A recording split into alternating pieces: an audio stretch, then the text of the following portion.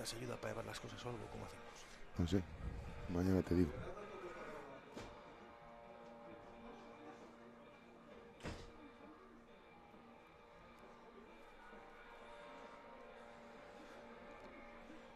Hola, ¿qué tal? Muy buenos días, amigos y amantes del rugby. Bienvenidos todos aquí a Pepe Rojo, a la Catedral del Rugby Español, donde vamos a vivir la sexta jornada de la División de Honor de Rugby, el choque que va a enfrentar al Vrac Quesos Entrepinares contra la Universidad de Burgos Bajo, Cero.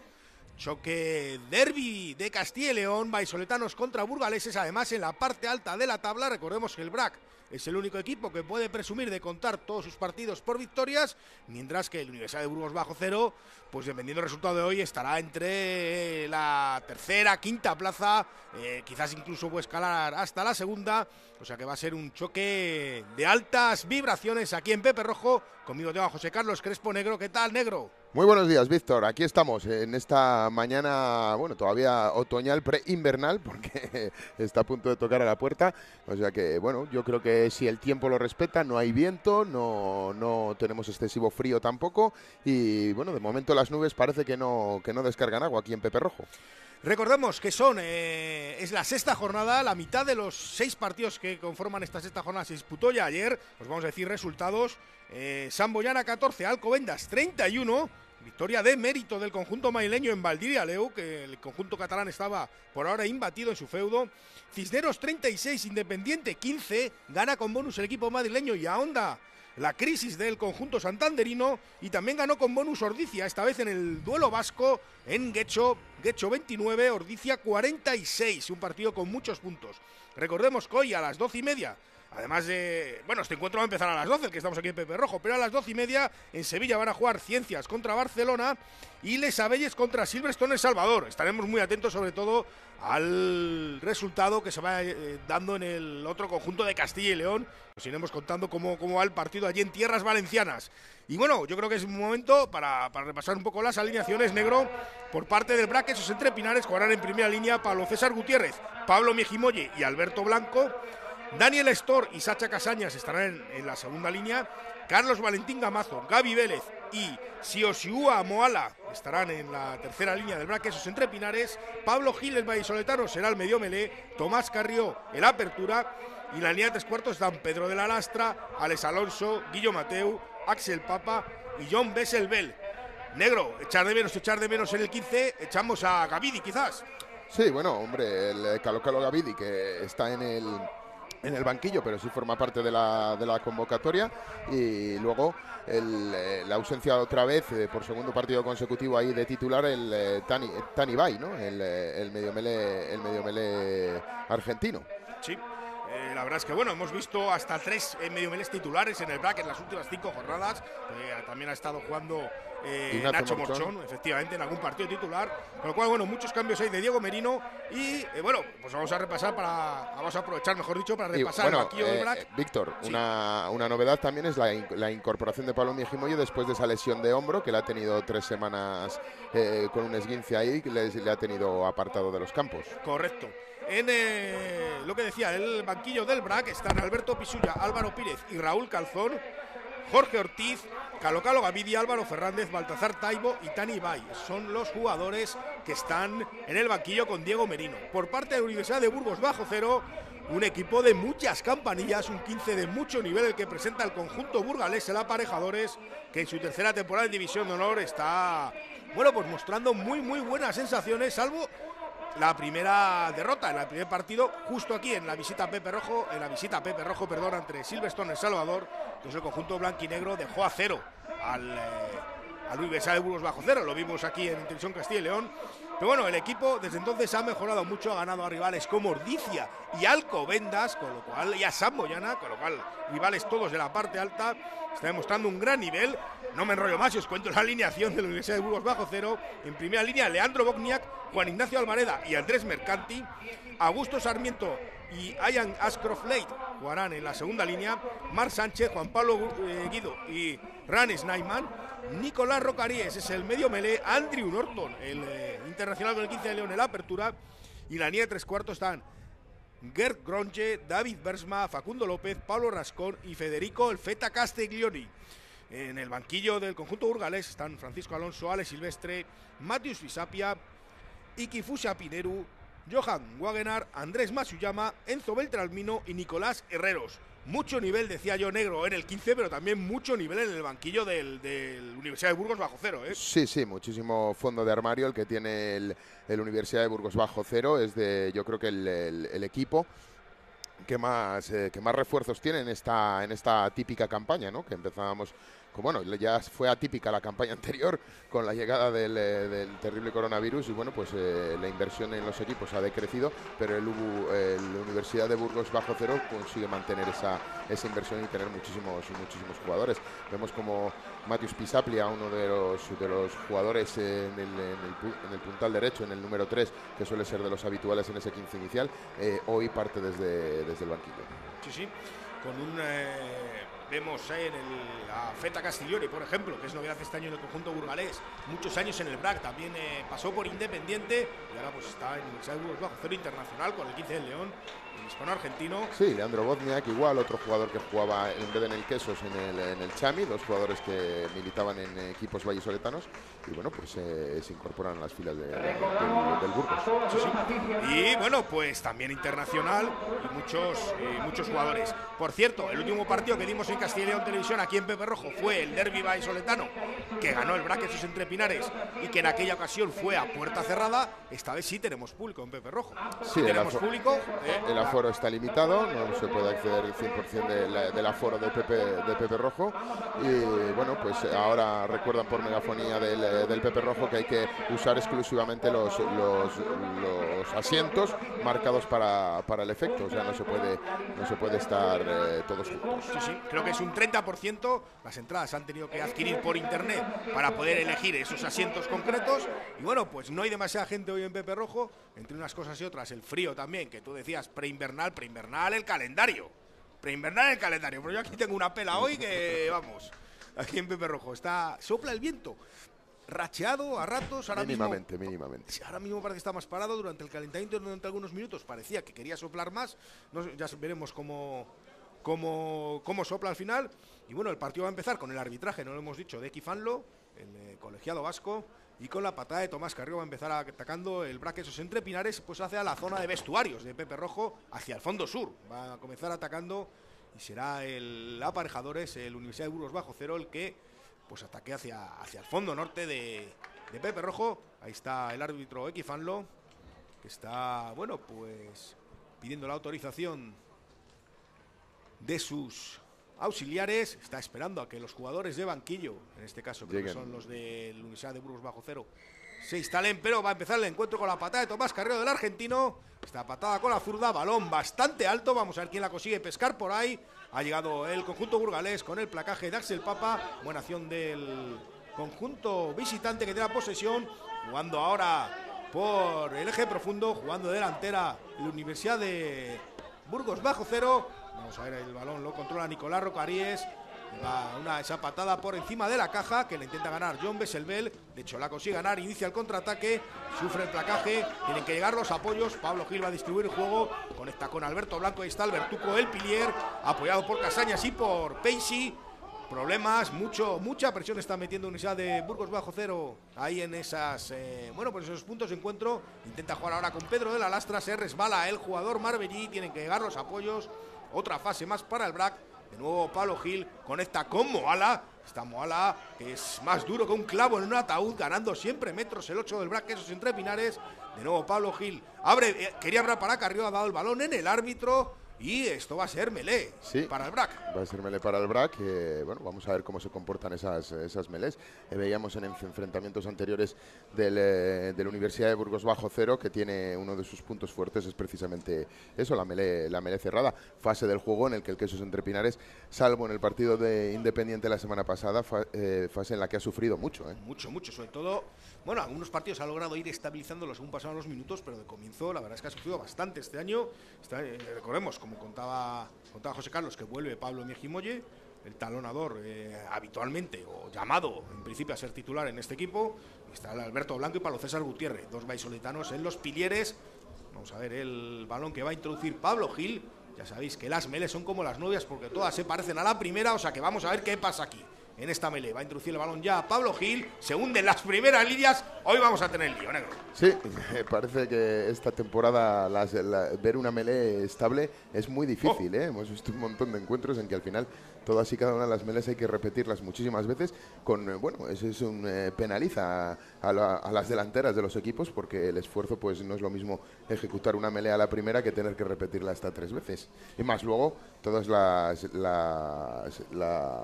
disciplinas que se pueden acumular con golpes de castigo y golpes francos. Bueno, pues vamos a ver esta melee, recordemos, bueno, ha sido una melee atípica, ¿no? Pues se ha originado porque el balón ha golpeado en el árbitro, en ese pase que intentaba sacar Pablo Gil para Tomás Carrió. Bueno, pues el partido pues se reanuda con melee a favor del equipo que estaba atacando. De nuevo se hunden las primeras líneas, dice el árbitro que esta se puede jugar. Patada de Tomás Carrió, patada yo creo que quería que fuera más cruzada, pero al final se ha quedado en el centro del campo.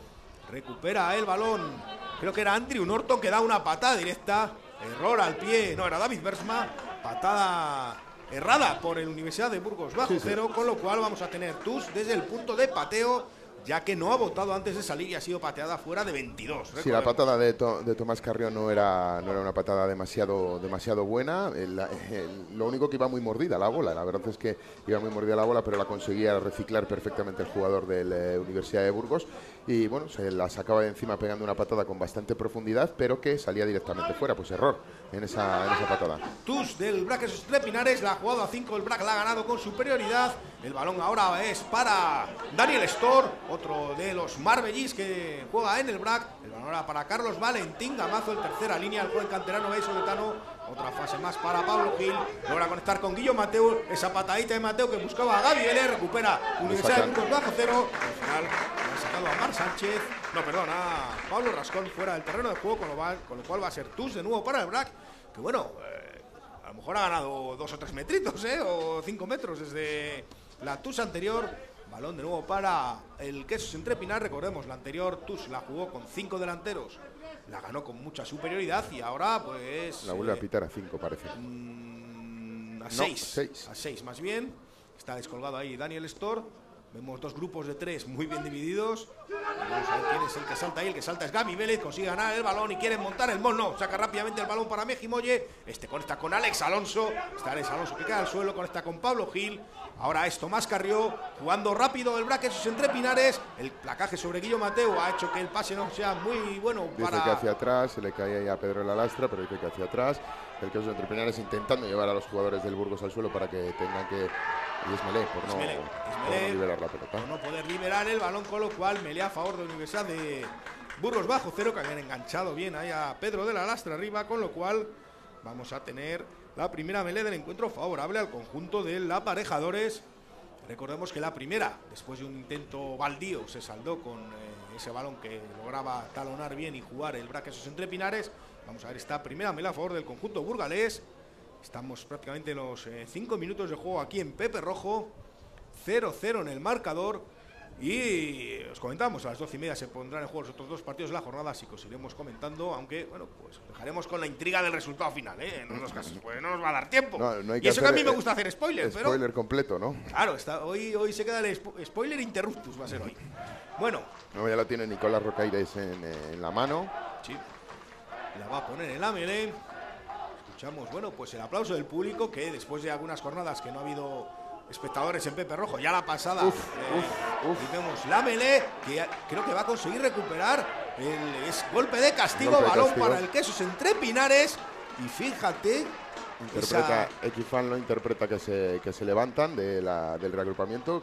Bueno, buen empuje, buen castigo infringido por el conjunto local, que bueno, pues que si la primera melee había estabilidad y se talonaba al 8 y bueno, pues no había empuje por parte de ninguno de los equipos, vemos como ahora el Burgos pierde esa pelota al empuje en una melee que introducían ellos. Y fíjate que arriesga el Vrac Quesos Entrepinares. La situación era más o menos propicia, además para un perfil, para un zurdo como Tomás Carrió, para lanzar a palos aproximadamente unos 30 metros, pero se la ha jugado el Quesos Entrepinares, quiere ir a por el ensayo. Se ve muy seguro, las 2 touch que ha metido, bueno, pues parece que ha entrenado esa fase en la que le estaba dando bastantes problemas. Veíamos como la primera la cogía Gaby Vélez a 2 manos, el mismo Gaby Vélez cogía la segunda en la parte de atrás de la touch, y ahora vemos como en la zona media, en esa segunda torreta, consigue otra vez coger a 2 manos. Muy bien defendido el mol por parte del conjunto burgalés. Sí, le mete mucha mucha presión.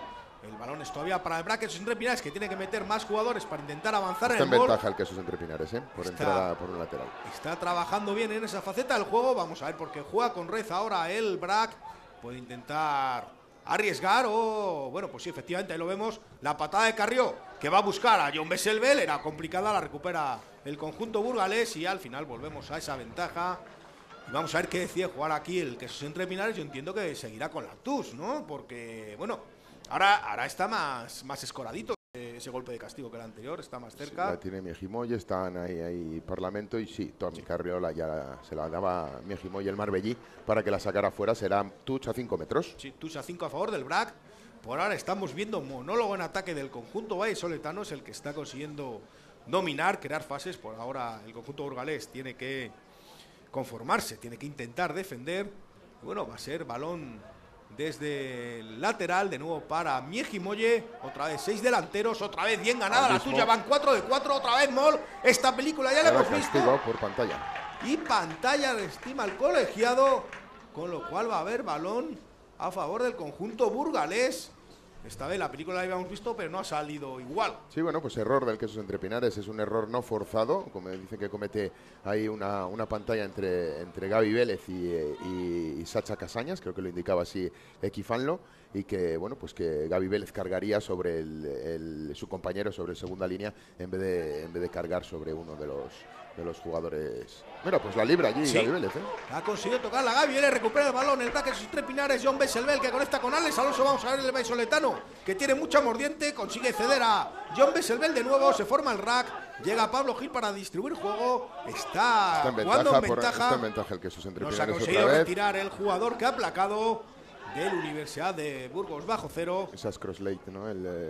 No, pensaba que es Bersma. Es David Bersma, el primer centro, el que no se ha conseguido retirar, y ahora pues pide palos ahora el Quesos Entrepinares, después de los intentos a touch, y será Tomás Carrió, el argentino, que ha vuelto a la disciplina del Vrac, el que intente conseguir la transformación de ese golpe de castigo.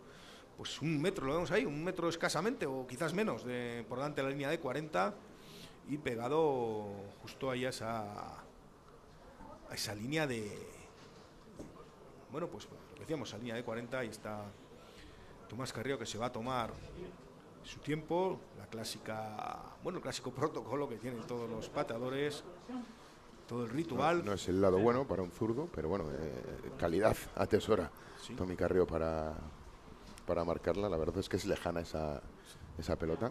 Está en distancia, es cierto que no sopla mucho viento ahora mismo en Pepe Rojo.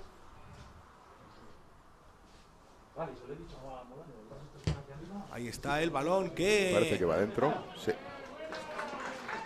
Efectivamente, con lo cual 3-0 en el marcador a favor del Quesos Entrepinares.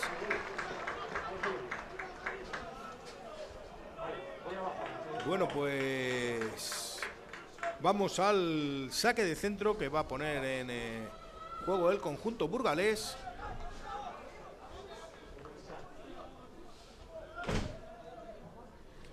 Está es Andrew Norton, que conversa con el colegiado.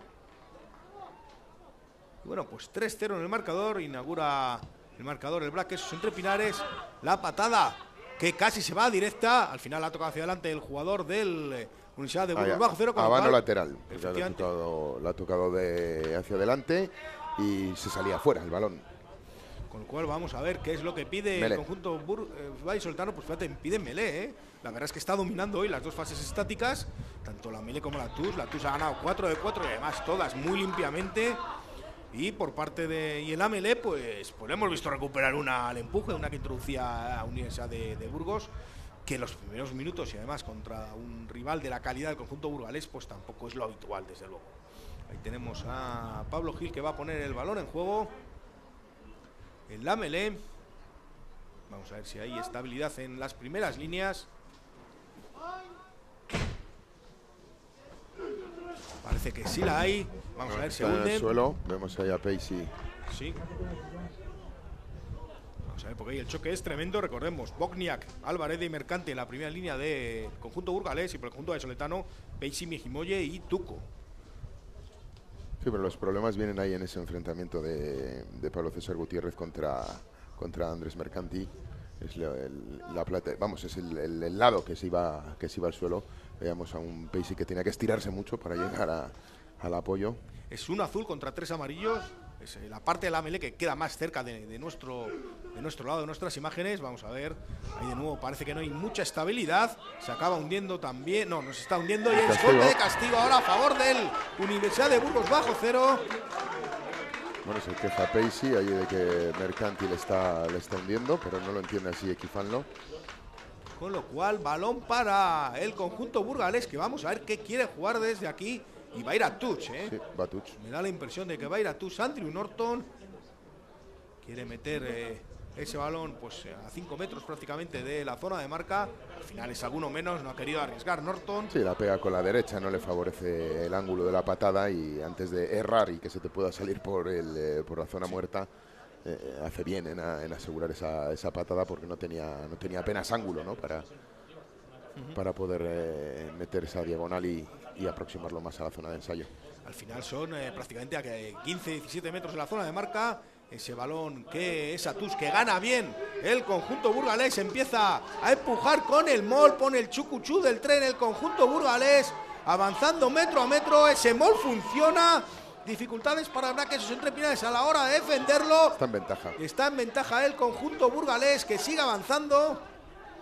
Va a jugar ahora con red, vamos a ver Norton, que conecta, creo que era con Facundo López, intentaba entrar, va a haber una nueva fase a favor del conjunto burgalés. Rocaríes, otra fase más para el Universidad de Burgos bajo cero, está jugando con red y vamos a volver a esa situación de golpe de castigo efectivamente. Y vamos a ver qué pide jugar ahora, qué quiere jugar ahora el Hugo Colina, el Universidad de Burgos bajo cero.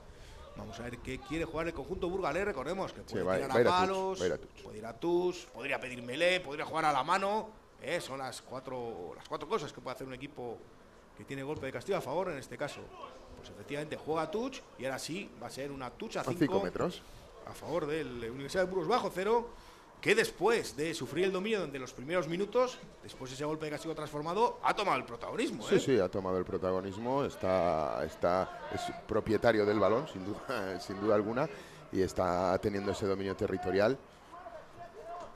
Ahí tenemos el balón en la touch, la intentaba robar Casañas, pero el balón es para el conjunto burgalés, que quiere montar de nuevo el mol, un mol que le ha dado un rendimiento muy bueno en la jugada anterior. Está prácticamente a un par de metros de la zona de marca. Al final se hunde el mol, dice el árbitro que de forma reglamentaria tiene que jugar desde abajo y al final es balón injugable. Y le ha devuelto la jugada el Vrac, Quesos, Entrepinares al Universidad de Burgos bajo cero, aquella jugada que veíamos en los primeros minutos de esta primera parte, con lo cual va a ser melee a favor del Vrac, Quesos, Entrepinares. Parecía que Pablo Miejimoye no se conformaba con ese injugable porque decía que lo tenía grapado, que no lo dejaban liberar, pero bueno, el árbitro ya había levantado la mano indicando que era balón injugable. 15 minutos de rugby aquí en Pepe Rojo, 3-0 a favor del Vrac, Quesos, Entrepinares.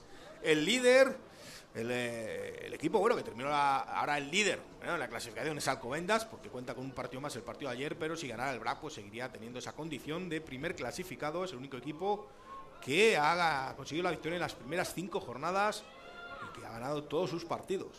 Recordemos que, pues luego hay... Con un derbi incluido, o sea, sí. Es verdad que el resto de encuentros han sido... No, o sea, quizá este sea el segundo partido más difícil de con Barcelona, recordemos que jugaron al Barcelona también. Sí, el Barcelona el primer partido, que también el Barcelona este año pues está dando un nivel muy alto. Vamos a ver qué hace hoy en Sevilla, pero también está en la parte alta de la tabla claramente. Intentaba avanzar Moala, cae al suelo, avanza muchísimo siempre este jugador. Ahora está Sacha Casañas, está el doctor Casañas, el argentino, que cae al suelo. Y ahora Pablo buscarán el pie, digo yo. Sí, buscan a Tomás Carrió, que busca esa patada. Quitando la presión de encima, el balón sale a banda, con lo cual va a ser touch prácticamente en la línea de 40 a favor del Universidad de Burgos bajo cero. Balón que va a poner en juego el conjunto burgalés.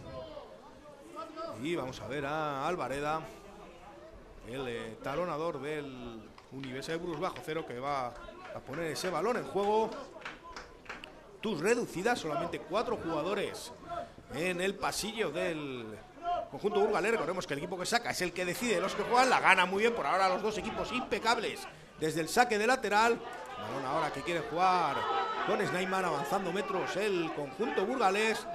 Rocaríes, se le ha caído el balón hacia adelante, con lo cual va a haber melé a favor del Vrac, Quesos Entrepinares. Error ahí, no forzado, ¿no? Como comentas tú, Negro, en esta ocasión. Es un error, yo creo que se ha precipitado, ha ido más rápido su mente que su cuerpo, ¿no? O sea, quería cambiar el sentido del juego, estaba liberando en el flanco derecho de la abierta, quería cambiar el sentido del juego y pensaba muy rápido, pero las manos no le han acompasado a ese pensamiento e intentaba coger el balón, pero le tocaba hacia adelante. Por ahora no hemos visto ensayos, pero estamos viendo un partido con intensidad, con mucha fortaleza de los equipos en las fases estáticas, y en Melé estamos viendo de todo, porque ha habido un golpe para cada uno, con lo cual vamos a ver qué ocurre en esta ocasión, que va a introducir el balón Pablo Gil. Y ahora Equifanlo directamente se pone en este lado. Sí. Parece que no hay estabilidad en las primeras líneas, tendrá que volver a repetirse, otra constante en las Melés de hoy. Es raro que veamos jugarse una a la primera. Bueno, pues otro balón. Mira, ahora se va para el otro lado Equifanlo, sí. Se va para el otro lado a ver qué se cuece allí entre Leandro Bogniak y Alberto Blanco. Es que esto suele ser muy habitual, cuando no hay estabilidad en las melés, en la entrada de las melés, los problemas vienen por el lado donde no está el árbitro siempre. Y ahí están Bogniak y Tuco, que las han tenido de todos los colores, No es la primera vez que se enfrentan, desde luego. Viejos conocidos. Sí, Bogniak ya muchos años jugando en España, antes en Guecho, en Silverstone, Salvador, ahora en Burgos. Y Alberto Blanco, bueno, que ya, claro, es todo un veterano también del rugby español. Los dos internacionales con el 15 del León. Ahí está el balón que introduce mucha estabilidad. La única que hemos visto estable. Pues sí, balón para Carrió. Vamos a ver por qué sale Alonso, el que cede para Axel Papa. Axel Papa se intenta escapar. Le intentaba sacar fuera a Rascon. O sea, está dentro por poco. Balón para Moala de nuevo, que pone el tractor. Yo creo que se ha ido hacia adelante, efectivamente. Pues mira, lo que señala es castigo. No, se lo está indicando el linier. Efectivamente se le cae a Moala el balón. Se lo estaba indicando el linier por el pinganillo. Y efectivamente yo creo que lo hemos visto bastante claro desde nuestra posición. Sí, Equifanlo no lo veía porque estaba tapado ahí con los apoyos que llegaban a limpiar esa abierta del Quesos Entrepinares, pero el linier estaba perfectamente colocado y veía claramente cómo se le caía a Moala ese balón.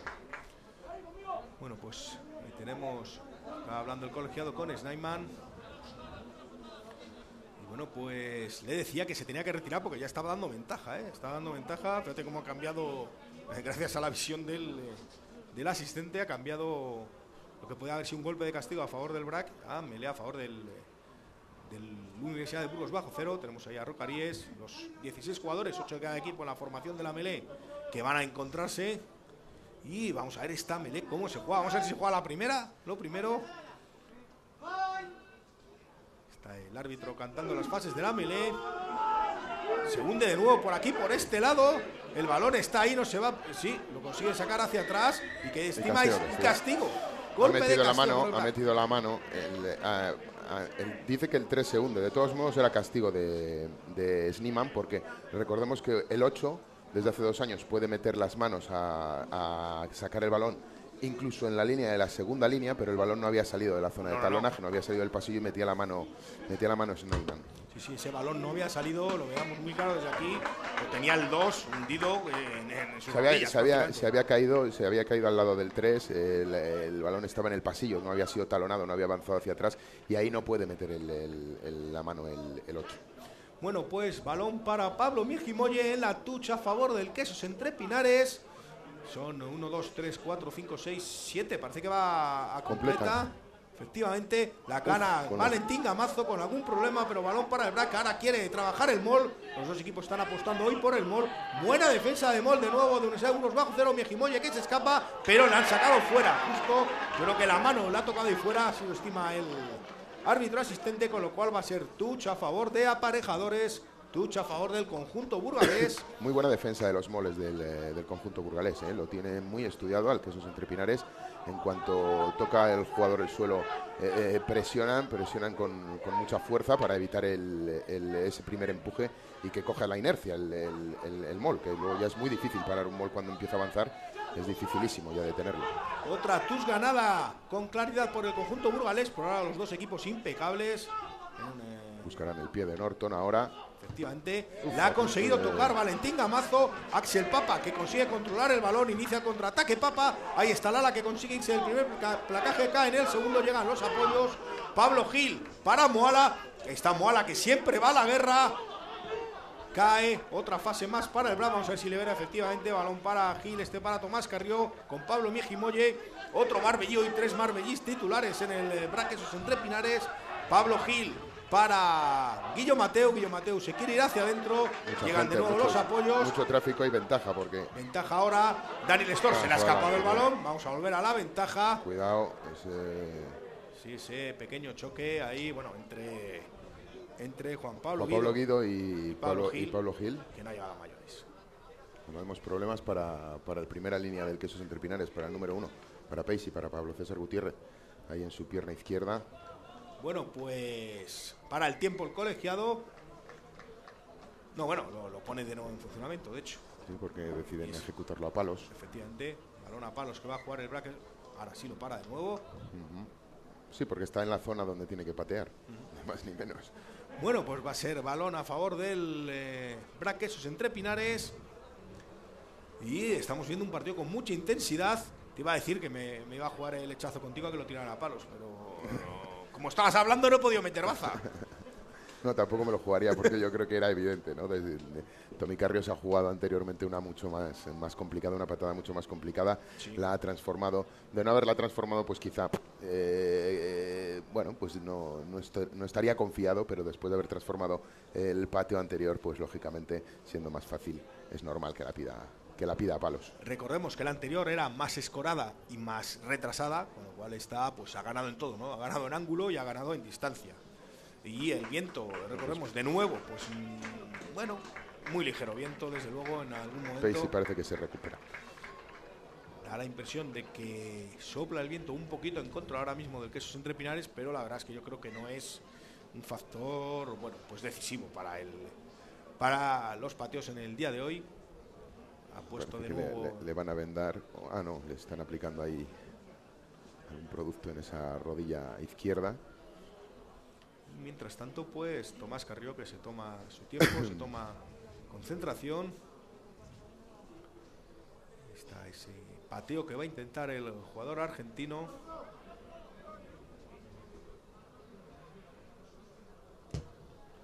El balón, pues yo creo que es bueno, ¿no? Efectivamente. Sí.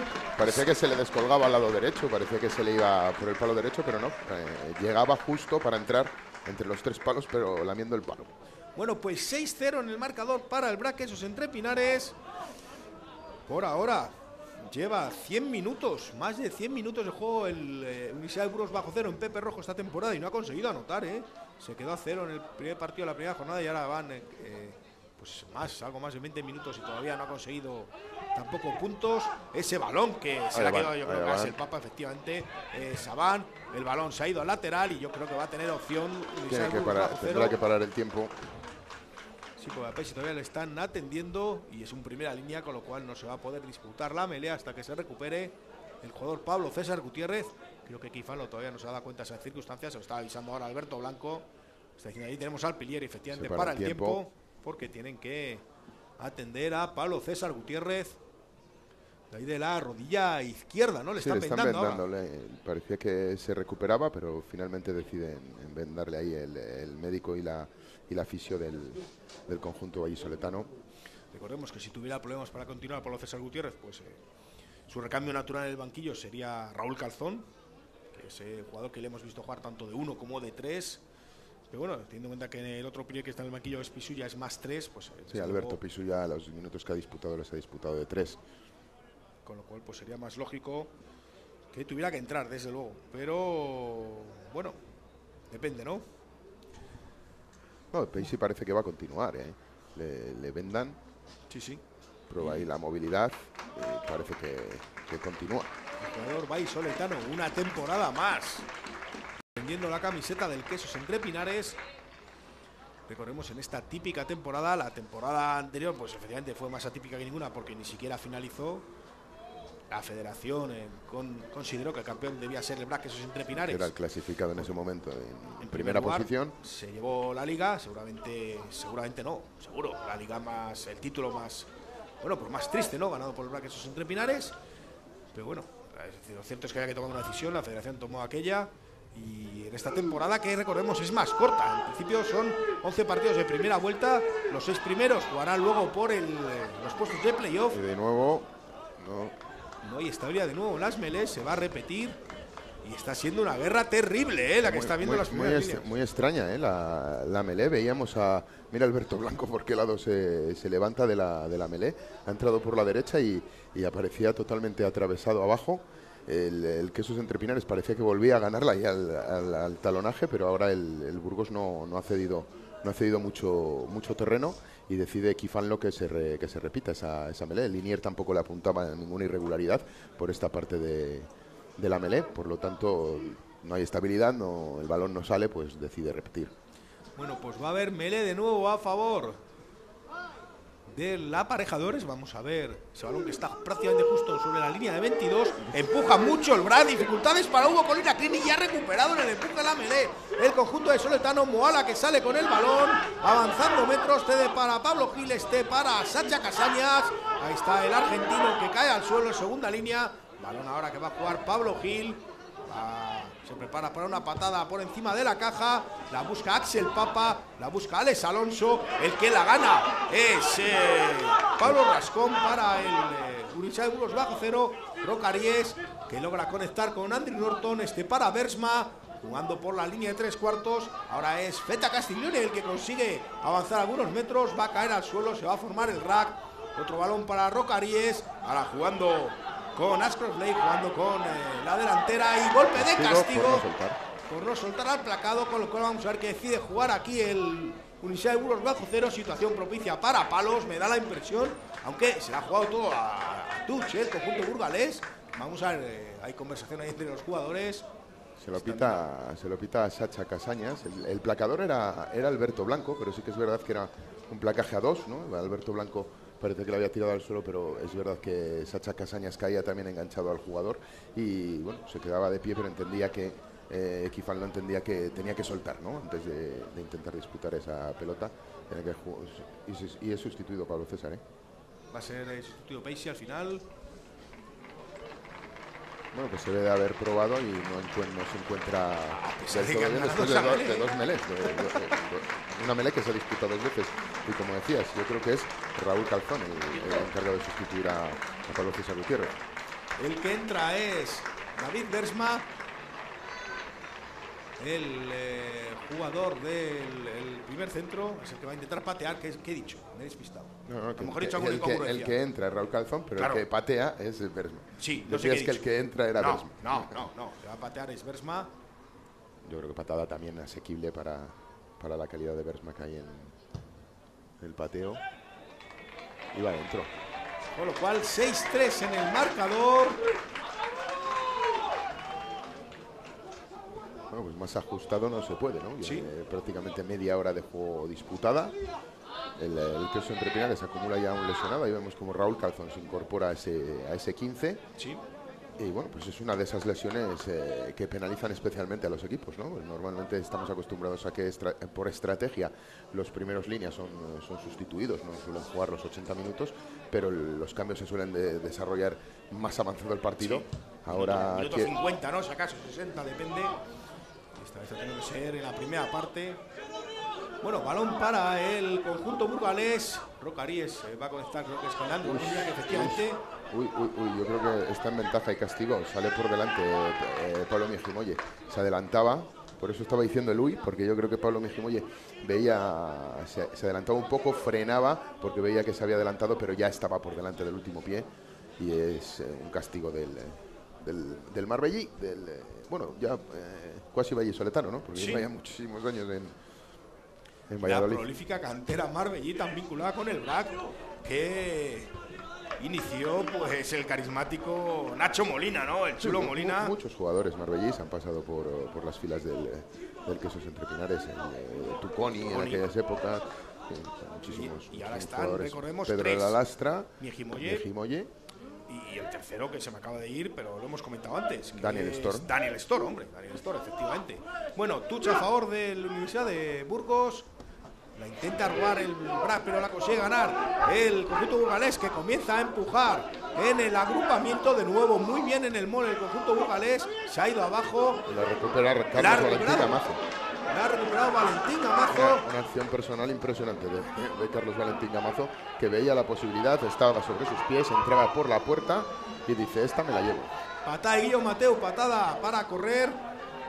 Ha recuperado el balón la Universidad de Burgos bajo cero. Muy buena acción individual ahora de Feta Castiglione. Balón para Rocaríes, que cede para Andrew Norton. Pega la patada en este lado porque estima que hay menos jugadores. La va a ganar Axel Papa, que inicia el contraataque. Vamos a ver, Papa quiere hacer contrapié.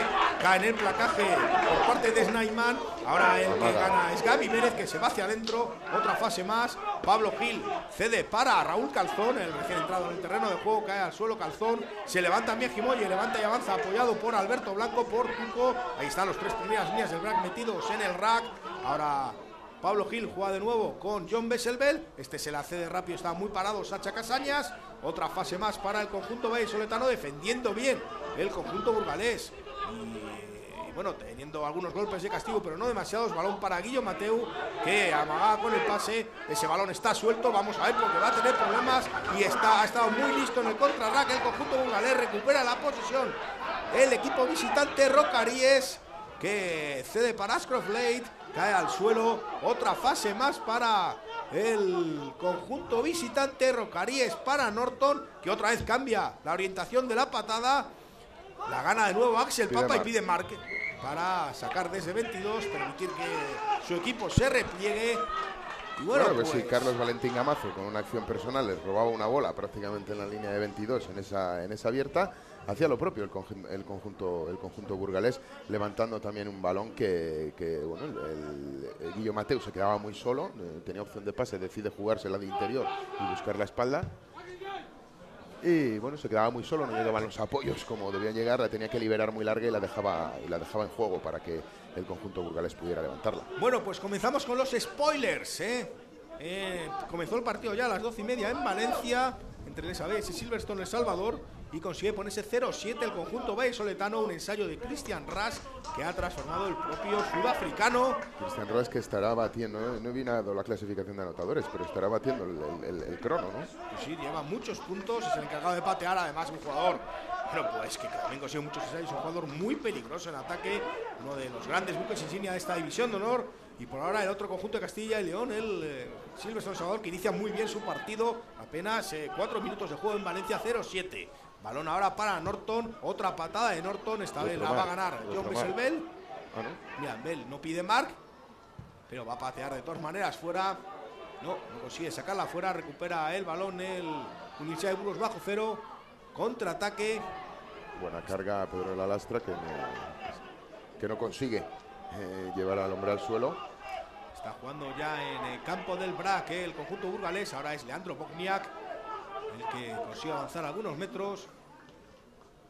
Bersma. La fase más ahora es Snyman el que intentaba avanzar. Cae al suelo. Se la dan en la mano al medio melee directamente. Sí, para que la juegue ahí en ese rack. Otra vez Sánchez el que intentaba progresar. Otra fase más para Universidad de Burgos bajo cero. Se está defendiendo bien el Vrac, está haciendo retroceder incluso yo creo que algunos metros al conjunto burgalés. Ese balón que llega algo mordido después del balón, pero tiene superioridad el conjunto burgalés por aquel lado del campo. Lo recupera Pedro de la Lastra, allá van por parte del jugador del Burgos. Y Pedro de la Lastra se le ha caído ahora a Alex Alonso, creo que era. No, era Pablo Gil, al que se le caía, pero arbitra Equifanlo, que había cometido a Van anteriormente en esa carga, el jugador del Universidad de Burgos bajo cero. Sí, con lo cual para el tiempo de nuevo el colegiado.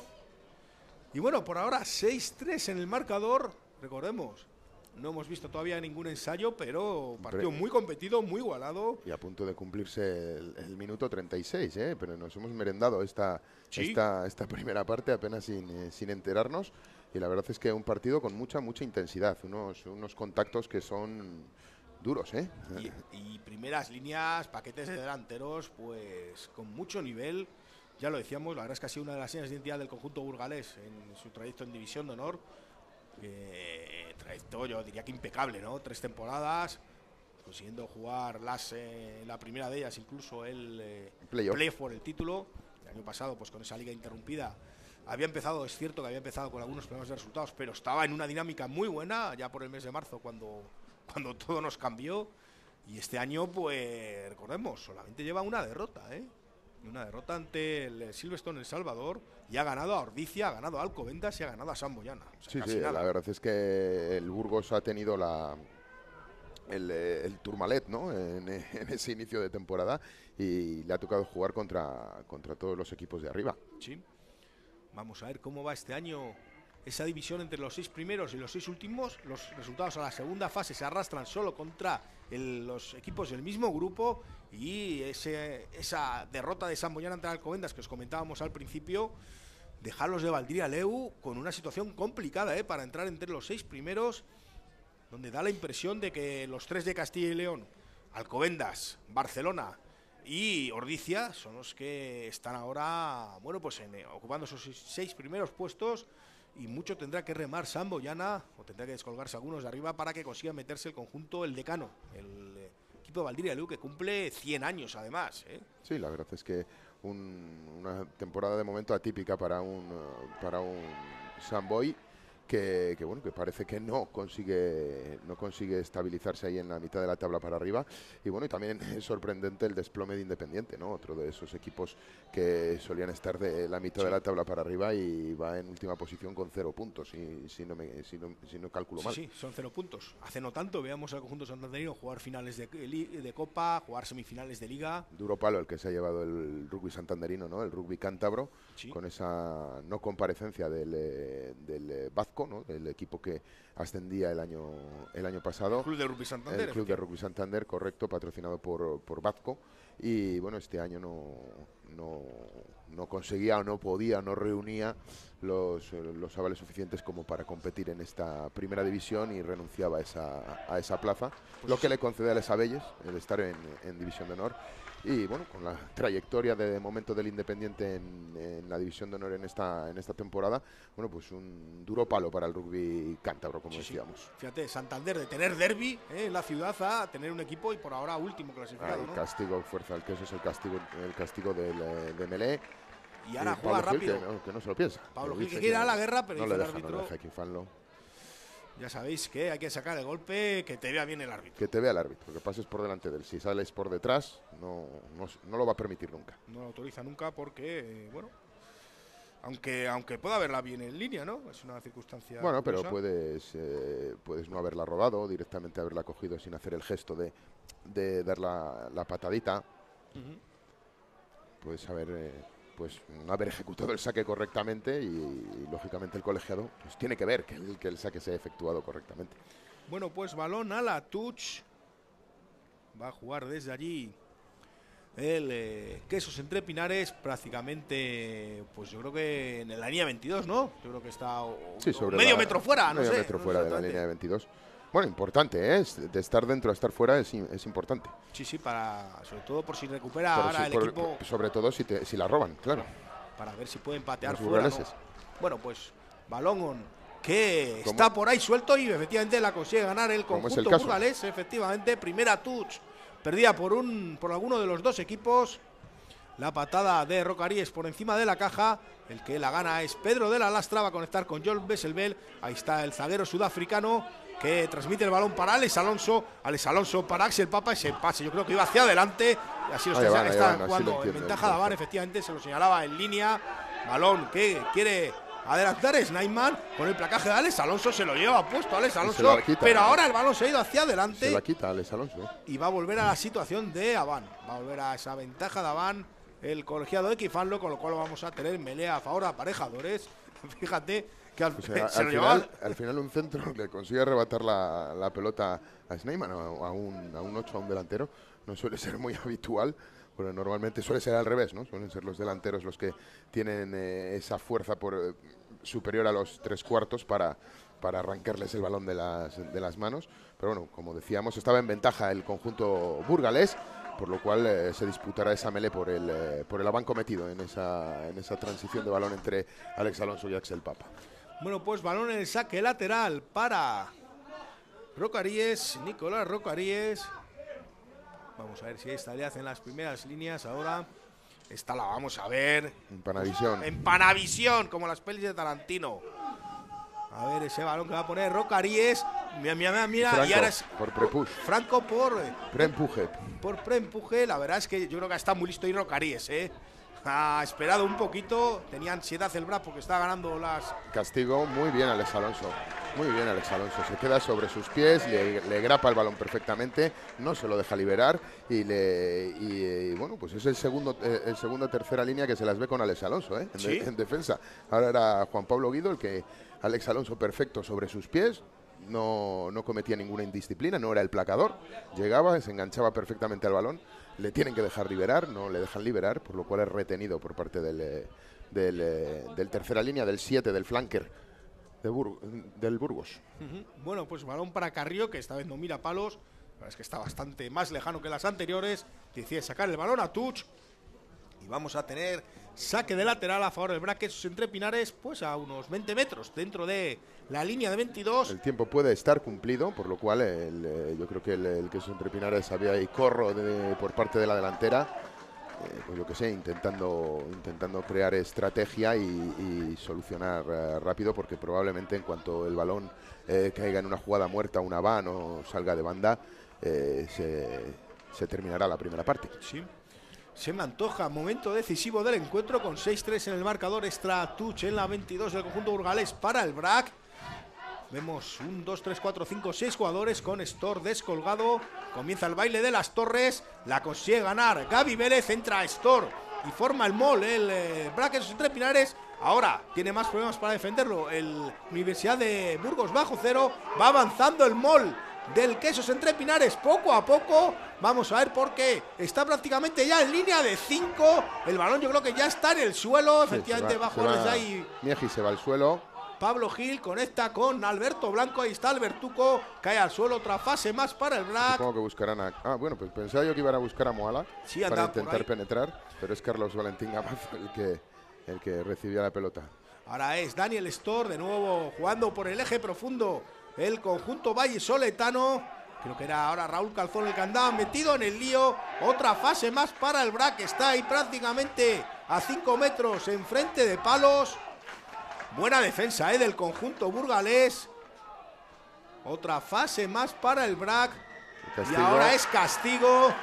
Por lanzarse encima del portador del balón. Era Gaby Vélez el que llevaba la pelota y creo que era Raúl Calzón el que llevaba la pelota y Gaby Vélez se tira encima del balón sin coger la posición. Simplemente se tira al suelo para tapar esa posible liberación del balón por parte de los burgaleses y el Equifan lo entiende que no lo puede permitir y que es castigo a favor del Burgos, que le va a permitir, la van a sacar fuera para que pite el intermedio. Efectivamente no ha querido arriesgar, con lo cual termina la primera parte con el 6-3 en el marcador. Primera parte que, lo comentabas tú, Negro, a mí también se me ha pasado en un pispás, Sí, se ha pasado en un pispás. La verdad es que hemos visto desplegar buen rugby ambos equipos. Yo creo que muy seguros ambos equipos. Quizá es justo el resultado, ese 6-3, que esos Entrepinares vaya por encima por la superioridad presentada en melee, en varias melees donde ha infringido un duro castigo, un duro empuje a los burgaleses. Pero bueno, yo creo que 50-50, ¿no? Un 50% en cuanto a ocupación de terreno y podríamos decir que quizá a lo mejor el Quesos ha pisado más terreno burgalés, pero poco más. Y la pelota ha estado en ambos equipos y ambos equipos han intentado proponer juego. O sea que de momento todo por ver en esta segunda parte, con un resultado cortísimo, con un 6-3 que no decide absolutamente nada en esto del rugby. Pues sí, estamos con el 6-3 y no me dice nada en contra de mis compañeros, pues yo creo que es el momento adecuado para tomarnos unos minutitos de respiro, porque la segunda parte tiene pinta de ser igual de intensa que la primera. Nos lo estamos pasando piruleta hoy en Pepe Rojo, Negro. Sí, estamos disfrutando, la verdad es que bien, el tiempo está respetando, como decíamos, el viento no hace presencia, el agua tampoco, por lo cual, bueno, pues se puede desarrollar el rugby tal y como es, sin esos aderezos externos que bueno, que muchas veces ponen ese tono épico, pero que bueno, pues que diezman de alguna manera el juego que pueden desplegar los equipos en el campo. Bueno, pues es todo. Nos tomamos, lo dicho, unos minutitos de descanso. Volvemos antes del inicio de la segunda parte. Hasta ahora.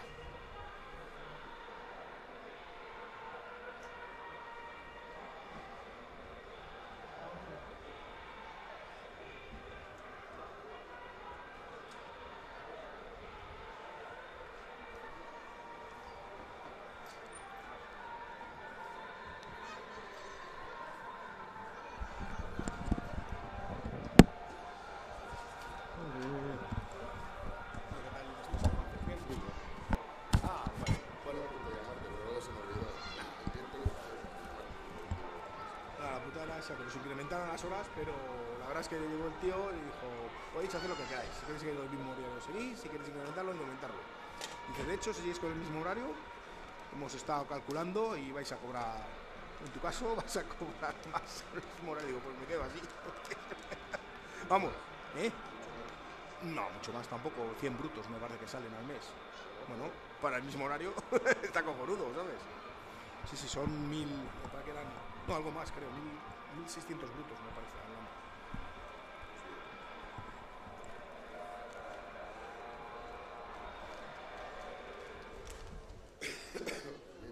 Y la verdad es que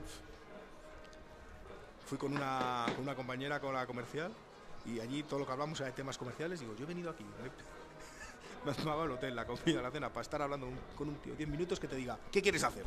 ¿Sabes? Para eso, digo, entonces... Es muy importante, porque por lo menos así, mira, ¿sabes? Por lo menos que te hacen más caso que las anteriores. Sí, hombre, nos ha jodido. Eso vamos, desde el principio, desde luego.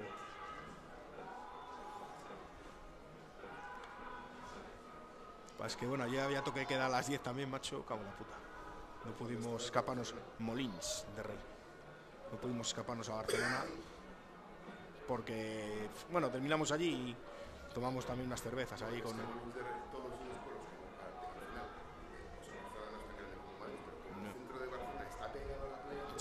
Sí, sí, sí. Ya. Hombre, la verdad es que vimos una...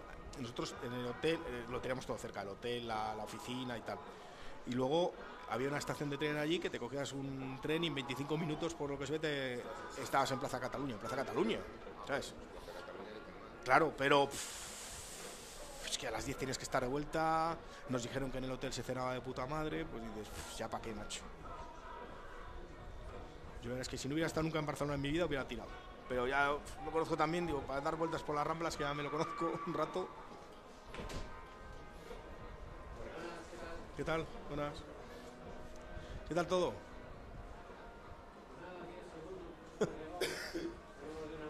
Muy bien. Pues nada, macho.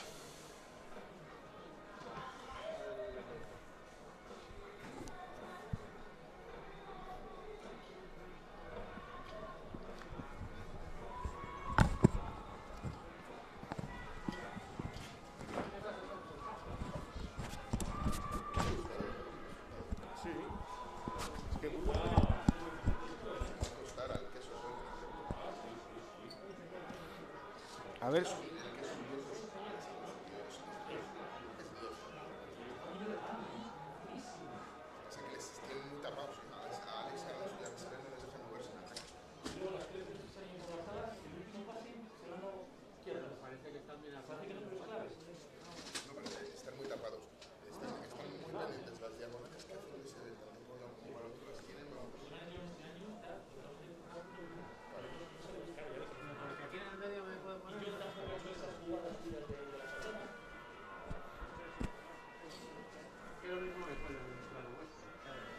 Qué frío, tío. Yo tengo los pies helados, ¿eh?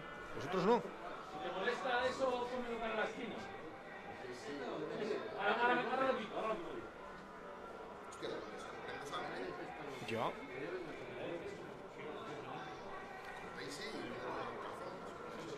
Es que cuidado, cuando Albertuco van pasando las semanas, va cogiendo forma, va currando. Si te das cuenta, es la medida.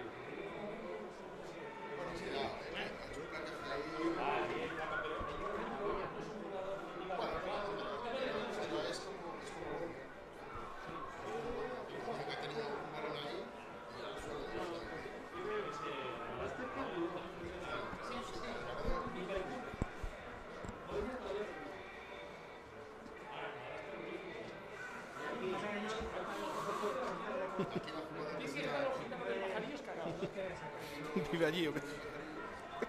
Ah, lo de Bretón. Claro. Bien visto.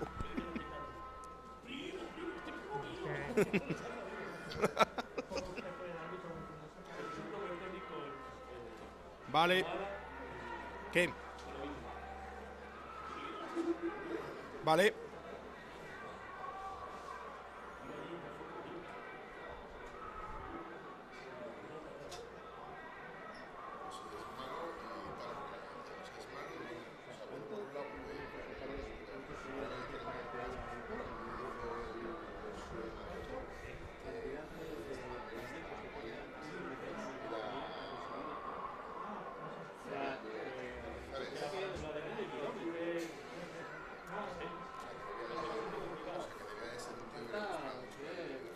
Hay más farándula en la Plaza Universidad que allí, déjate. Allí lo que habrá es otras movidas, pero farándula como tal.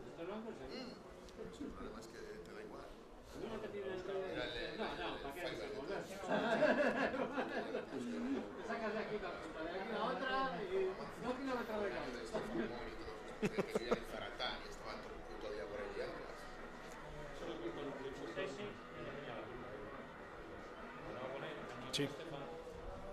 ¿An uno? Pues hombre.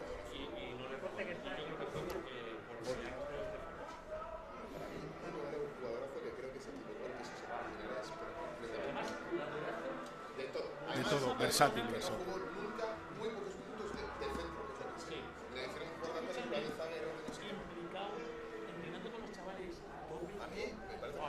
Sí. Un minuto tenemos todavía, ¿eh? Un minuto, nos han dicho. Vale, ha pasado muy rápido, 1 minuto 30 segundos. El crono de la tele, tío, que funciona así.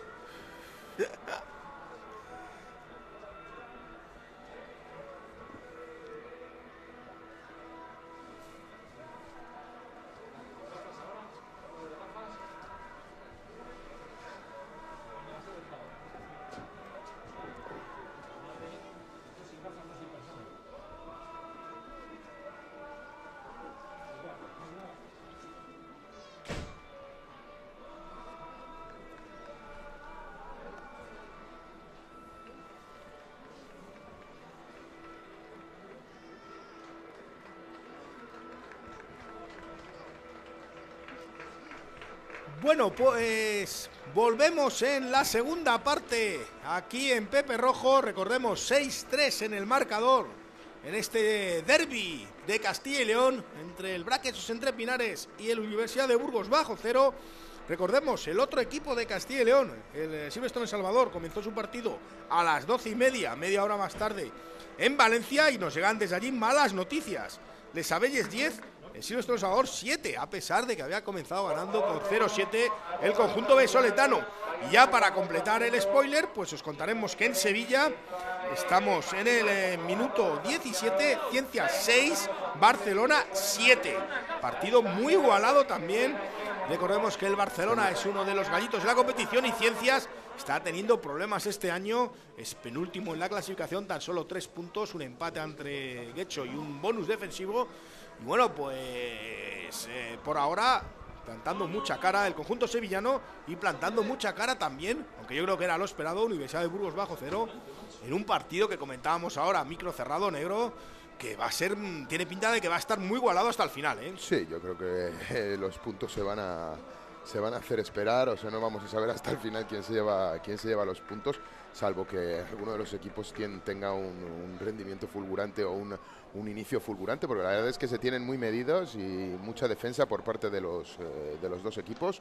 Vemos como todos los puntos han sido conseguidos al pie por indisciplinas y transformaciones a palos. No ha habido ningún ensayo por parte de ninguno de los dos equipos, lo cual quiere decir que, bueno, pues que las filas defensivas están blindadas, tanto de uno como de otro. Bueno, pues fíjate, nos llegan noticias de otro ensayo de Christian Ras. Se pone por delante Silvestre El Salvador, de nuevo lo transforma el sudafricano. 10-14, los 14 puntos de Ras en este inicio de encuentro. Allí son 27 minutos de juego a orillas del mediterráneo, ese partido se está disputando en Valencia. Y aquí en Pepe Rojo, con este clima, bueno, pues un poquito frío, al menos no hay viento, al menos no hay lluvia.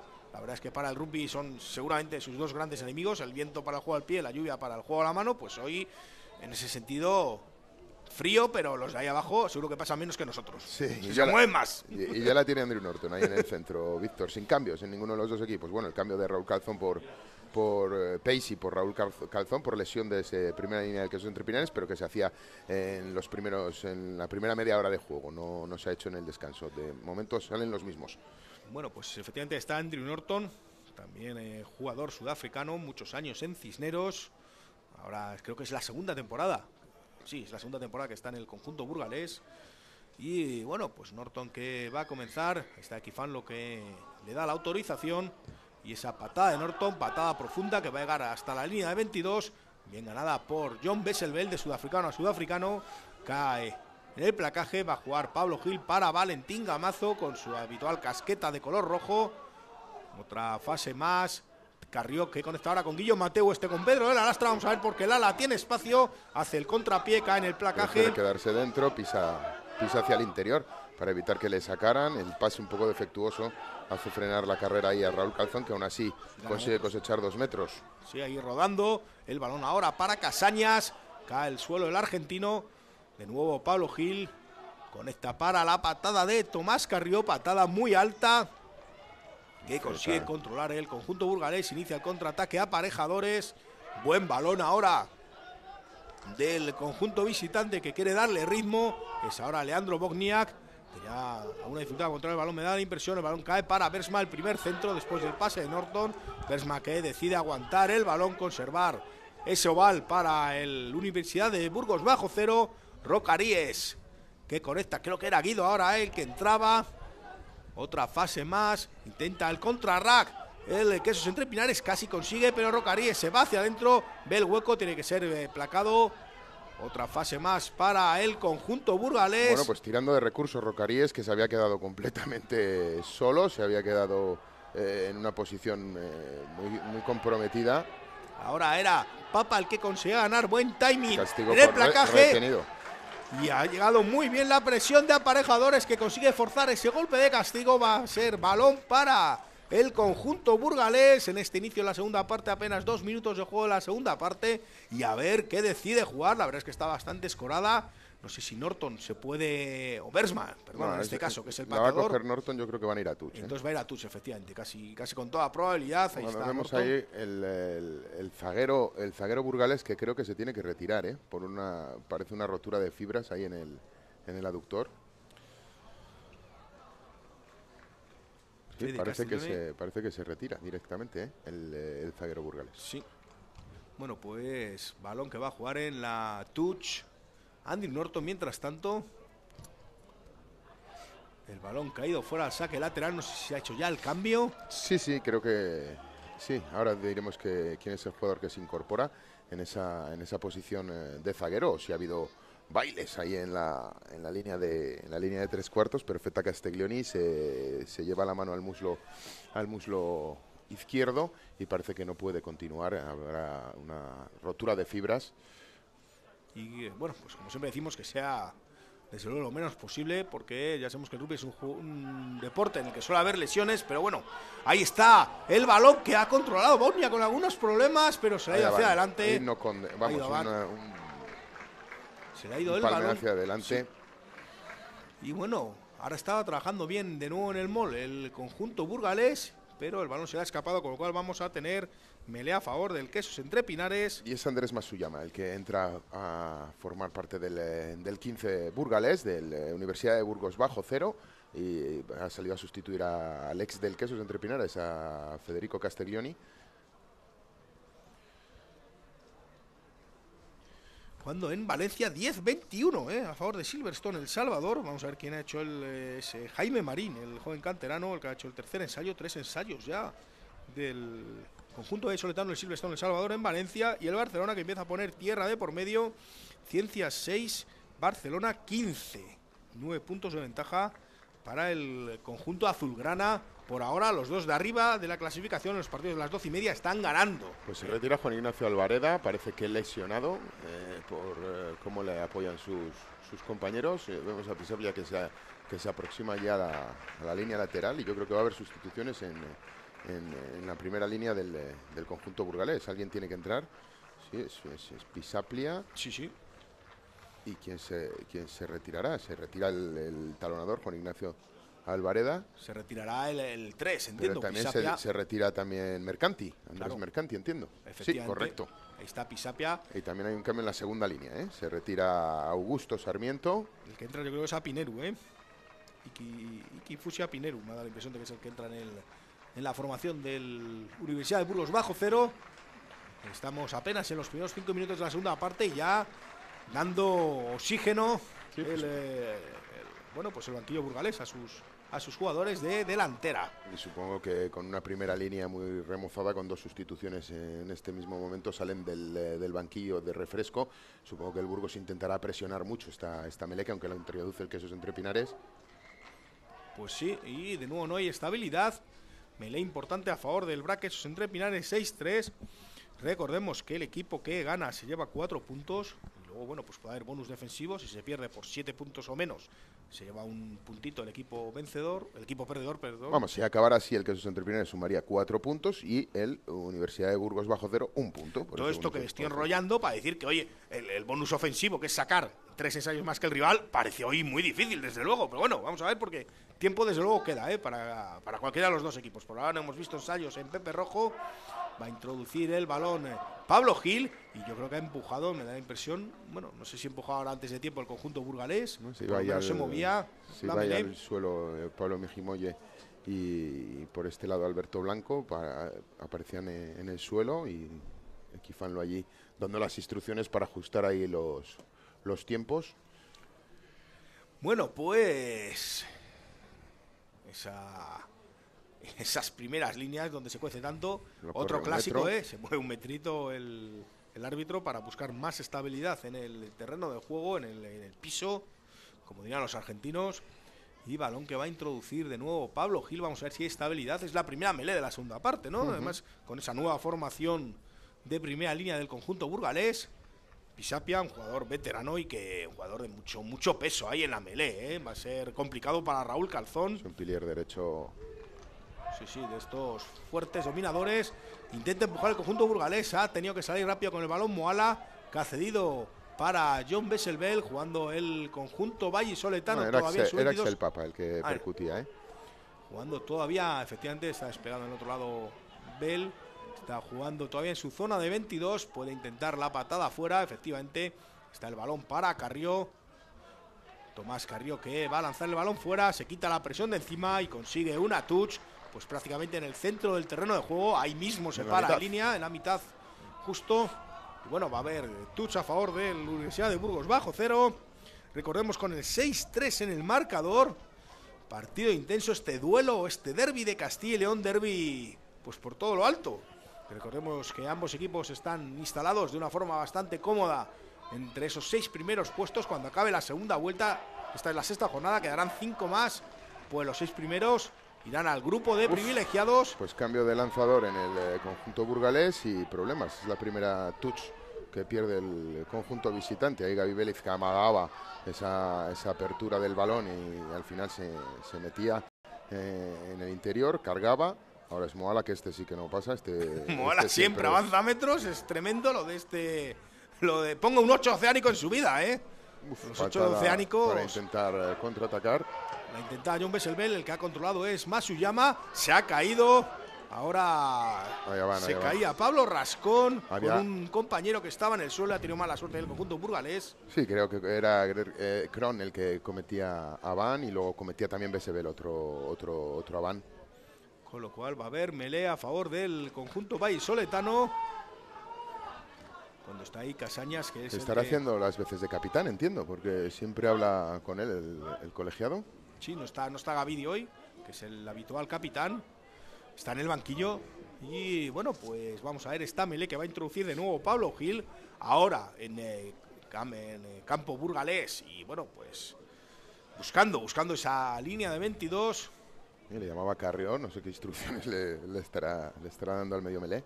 Bueno, el medio melé es el que tiene que saber tanto las órdenes de la delantera como las de tres cuartos. Es el que... Es la manija del equipo. Desde luego, entre el 9 y el 10, recordemos, podemos decir, no sé si es muy correcto decirlo, pero para que todos nos entiendan, el 9 es un poco el jefe de la delantera, el 10 el jefe de la tres cuartos, ¿no? Podríamos decir.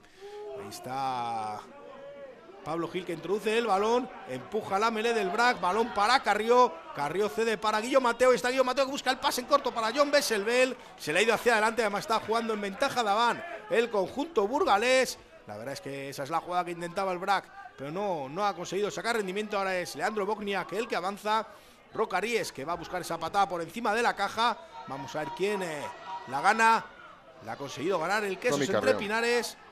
Balón para el conjunto pucelano. La ventaja de Aván vemos que es muy cortita en el momento que hay un avance de terreno, sí. Y lo conseguía con esa patada. El colegiado entiende que se desarticula esa ventaja. Efectivamente, el balón ahora que llega hasta Valentín Gamazo. Consigue quedarse dentro del terreno de juego. Otra fase más. Alberto Blanco. Ahí está Alberto Blanco que consigue avanzar metros. Percute el jugador por el lado cerrado. Lo intentaba Pablo Gil. Otra fase más, muy buena defensa durante todo el encuentro, no nos cansamos de repetirlo, del conjunto de aparejadores del club burgalés. El balón de nuevo ahora para Pablo Miejimoye, el talonador del Vrac Quesos Entrepinares, cae al suelo, otra fase más. Fases extrañas del Quesos Entrepinares, sí. Vemos como ahí no son los habituales los que están lanzando el ataque del Quesos Entrepinares. Este sí es habitual, Moala, que de nuevo consigue avanzar metros. Pablo Gil, ahora para Pedro Lastrandada, por ahí por el centro, con Joel Besselbel, encadenando muchas fases el conjunto vallisoletano, mucha rapidez en la transmisión del oval, acariciando ya la línea de 22, es Pablo Miejimoye el que intenta jugar ahora. Vamos a ver ahí en el rack, por el lado cerrado va a insistir Moala, muy bien, cae al suelo, muy buen placado, placaje, efectivamente. Otra fase más, ahora es Gaby Vélez, el que hace ese baile de pies para ganar algunos metros. Guillo Mateu, amagaba con el pase, se intenta ir hacia adentro, tienen que llegar los apoyos. Intenta el contrarrack, pero el balón es todavía, en este caso para Pablo Miejimoye, que pisa ya, que cae sobre la línea de 22. Carrió cede para Axel Papa que cae al suelo. Muy bien la defensa, me da la impresión de que está jugando cerrándose el Vrac sin aprovechar lo que es la extensión, la anchura del terreno de juego. Y es que, Alcobendas, Universidad de Burgos, bajo cero, se está empleando en defensa de una manera soberbia, para no dejar penetrar al Quesos Entrepinares en la zona de 22. Ahora la juega Carrió con un drop extrañísimo. No está jugando en ventaja, ¿no? No estaba jugando en ventaja, creo. No. Va a ser saque de 22, gran defensa del conjunto burgalés. Y Carrió yo creo que ha dicho, esta nos la vamos a jugar porque aquí no avanzamos, pero... Sí, yo creo que buscando oxigenar también un poco a sus compañeros, ¿no? Intentaba marcar por la vía rápida para intentar solucionar la situación, porque la verdad es que impresionante la defensa del Burgos en esa línea de 22, cuando vemos que hay más sustituciones, O al menos eso indica Equifanlo. Ahora se retira Pablo Gil. Son en las filas del Quesos Entrepinares. Se retira Pablo Gil, el medio melé del Quesos Entrepinares, el vallisoletano Pablo Gil, que lleva ya muchas temporadas en ese primer equipo.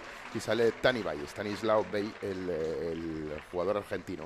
Efectivamente, va a ser cosa de argentinos ahora la manija del Vrac, con Bay y con Carrió. La patada que saca de 22 el conjunto burgalés, la domina John Besselbel, que cede para precisamente Tanibay, para Moala. Ahí está, buen placaje de nuevo, hace segundo movimiento el oceánico, que avanza prácticamente hasta la línea del centro del campo. Tanibay, que cede el balón, ese balón que lo va a ganar Alberto Blanco, consigue tener la posesión. Tremendo el equipo burgalés en defensa, que ahora consigue robar el balón en el contrarrack, pero es golpe de castigo. Es que Equifanlo se equivoca, yo creo que no les podía dejar. Ha dado la impresión de que les dejaba jugar, Les dejaba jugar, pero se había visto clarísimamente que un hombre que estaba metido en la abierta metía la mano y la rascaba. O sea, creo que lo veía de una manera, no sé si le habrá avisado el linier de que efectivamente no, que había habido. Además es que la había posado en el suelo anteriormente, o sea, la ha tocado una vez, la ha vuelto a posar y la ha vuelto a rascar. Bueno, pues balón que va a jugar de nuevo Tomás Carrió. Ahí está con la zurda, patea, arriesga mucho. No sale. Y no va a salir efectivamente. Error. Y ahora consigue sacarla fuera el Universidad de Burgos bajo cero. Y va a ser touch a favor del Quesos Entrepinares. Touch que va a plantarse, pues, bueno, pues justo debajo donde estás tú, negro. Sí, justo debajo de nuestra posición. Si la última touch en el lateral, el Quesos Entrepinares conseguía robársela a la Universidad de Burgos, es cierto que la última touch ejecutada por el Quesos Entrepinares también era robada por el conjunto burgalés. Van llegando los descansos en los partidos de las 12:30 en Sevilla, Ciencias 6, Barcelona 15. También os informaremos de ese descanso cuando llegue en Valencia, donde está jugando Silverstone El Salvador. Balón que va a poner en juego Mieji Molle. Vamos a ver si se ponen de acuerdo dónde es la touch. Parece que sí. Sacha, que es el que está mandando en... Ese balón que no lo consigue ganar el Vrac, recupera el balón el conjunto burgalés. Mal entendimiento ahora en la touch. Rocaríes, que tiene problemas, llega Valentín Gamazo, quiere placar Casañas. Y bueno, pues ha sido una buena acción de apoyo de los jugadores del conjunto burgalés, que han evitado que su compañero cayera. Ahora está Pisapia con el balón, tremendo Pisapia también. Otra fase más, va a jugar Bogniak ahí haciendo de medio meleno. Al final se la va a ceder a Rocaríes y va a ceder al que propio, cargue. efectivamente, para Bogniak, para que cargue el Pilier. Cede el balón atrás, Rocaríes para Norton, patada de Norton. Vamos a ver, quiere hacer entrar a su línea de 3/4. Choque ahí, se ha llevado el balón y Bell se está lamentando de esa caída. Y entran rápido las asistencias, el árbitro ha decidido parar el partido. Es castigo además de él. Sí, pero salta más tarde. Peor timing, para mí, para atrás. Es que no sé, Solo con el capitán, ¿de acuerdo? se lo está arbitrando, pero ahí se ve que se puede haber hecho mucho daño, ¿eh? Sí. Bueno, pues ha decidido, el árbitro en principio está dando ventaja, pero bueno, pues ante el temor del daño que se ha podido hacer John Besselbel, pues ha decidido parar el partido, equifarlo. Y ese golpe de castigo para el conjunto burgalés, que o mucho me equivoco o va a buscar palos, ¿eh? Es una situación muy centradita. No vemos que de momento se acerque Andrew Norton a esa posición. Sí que vemos... No, tampoco vemos... Tampoco vamos a ver. Sí, ahí vemos a Bersman. Ahora parece que va sí. con el tilla de la mano, ha ido el mismo a sí. recogerlo al lateral. Con lo cual, poco... Este lechazo no nos lo jugamos, negro. Y Besebel, que no sé si se podrá recuperar o si tendrá que ser sustituido. Pues vamos a ver. En principio hay un 3/4 que es Baltazar Taibo, jugador argentino que le hemos visto jugar de todo también. Podría jugar de zaguero perfectamente, pero por ahora Bell va a probar y va a intentar seguir. Bueno, pues tiene el empate en el Burgos, tiene ahí la posibilidad de empatar el partido. Besebel, que parece que se recupera, cojea notablemente, pero... Cuando hemos pasado ya el primer cuarto de hora, esta segunda parte, a mí también se me está pasando volando, ¿eh? Esta segunda parte. Un partido muy intenso, con muchísima pelea ahí en las abiertas, unos contactos fortísimos y bueno, y lo estrecho del marcador, ¿no? Esa igualdad en el marcador, pues que siempre le da ese acicate para mantenernos en tensión y con la atención alta. Por cierto, descanso en Valencia, 10-21, va ganando Silverstone El Salvador cuando va a intentar patear Bersma. Esa situación, ese golpe de castigo centrado, el balón ya está en el aire. Yo creo que va dentro. Yo creo que es buenísimo, efectivamente, empate a 6 en el marcador y nos quedan 22 minutos para el final aproximadamente. Y con... bueno, pues recordemos que el Vrac llegó a ponerse 6-0, pero poco a poco ha ido remontando el conjunto burgalés, empate al partido, empate a 6. Partido sin ensayos, me atrevería a decir que hoy bonus ofensivo no vamos a tener y que bonus defensivo pues podríamos tener. Probable. Está el partido muy igualado, desde luego, bueno, tan igualado como que está empate y está Tomás Carrió que va a poner el balón en juego. Ese balón que consigue dominar, creo que era Rocaríes y le saca afuera. No, era Cronje. Le saca afuera Pedro de la Lastra, con lo cual va a ser touch a favor del Vrac. Muy bien Pedro de la Lastra y muy bien Mateu ahí contra Cronje. que bueno, pues recuperaba el balón, le metían muchísima presión, llegaban muy arriba a disputar ese balón en las alturas, veían que no tenían opciones y esperaban a que el hombre cayera al suelo para directamente sacarle fuera y poner una touch en una zona que, bueno, aunque las dos últimas las ha fallado, que esos Entrepinares. Pues vamos a ver ahora con Miejimoya, lanzamiento, comienza el baile de las torres, la toca el conjunto burgalés, la consigue ganar Gaby Vélez, que estaba por ahí con algunos problemas, pero el balón es para el Vrac, esos Entrepinares, y ha habido Aván, con lo cual va a haber melea a favor del Aván en el salto, ¿no? En el salto, entiendo que la tocaba alguno de los jugadores burgaleses. Cuando hay cambios se retira, creo que es el dorsal número 6, Carlos Valentín Gamazo. El que se ha ido es Bell, ¿eh? Se ha ido Bell y... Ah, no, pues y es Bell, 1-5 marcaba, no 6, marcaba 1-5. 1-5, efectivamente. El que se va es Bell. Y es Taibo, ¿no? El que sale Taibo, el que ha entrado y el que da la impresión de que va a jugar de zaguero, además, por la situación que tiene ahora en el terreno de juego, aunque bueno, lo iremos viendo según pasen los minutos. El partido se va a reanudar con esa melee cuando estamos pues en el Ecuador prácticamente ya de esta primera parte. De segunda parte, efectivamente, siempre me pasa lo mismo, siempre confundo las partes. Es que no quieres más que tener partes, hijo. Partes. La verdad es que el partido hoy estamos disfrutando mucho y... Bueno, pues una melee, hacía ya minutos, que no veíamos una melee, veíamos esas erráticas tus del Quesos Entrepinares, pero no veíamos melés. Va a introducir Tani Bay, el argentino, vamos a ver si hay estabilidad o no. Parece que sí que la hay y empuja el Vrac, consigue avanzar metros, balón para Tani Bay, que cede para Alex Alonso, para Guillo Mateo que pisa 22, para Tani Bay, muy buena transmisión del oval para Carrió para Baltazar Taibo y va a llegar el ensayo Daxel Papa, jugada de manual. Vaya jugada del Quesos Entrepinares, qué velocidad de balón, qué velocidad ese flanco izquierdo, esa apertura de balón. Yo creo que ha sido una jugada de las que se entrenan, ¿no? O sea, una jugada en la que el 8 cubre perfectamente la salida del balón, incluso hace el gesto como que puede salir con ella jugada, pero no, la recicla perfectamente Tani Bay, pasa por todos y cada uno de los jugadores de la línea de 3/4 hasta llegar allí a crear esa superioridad en el ala. Bueno, pues jugada, como decías, Víctor, jugada de manual, y muy bien en la sincronización entre los jugadores de la línea de 3/4 del Quesos Entrepinares. Bueno, gran ensayo del Quesos Entrepinares, que se pone 11-6 en el marcador, toma 5 puntos de ventaja. Es el primer ensayo que vemos en el encuentro. Hoy nos ha costado 60 minutos de juego poder ver este primer ensayo en este partido tan igualado y tan intenso que estamos viendo en Castilla y León en juego. Y patada muy difícil para Tommy Carrió, además en el lado malo para un zurdo. Patada prácticamente allí a 1 metro de la línea de lateral.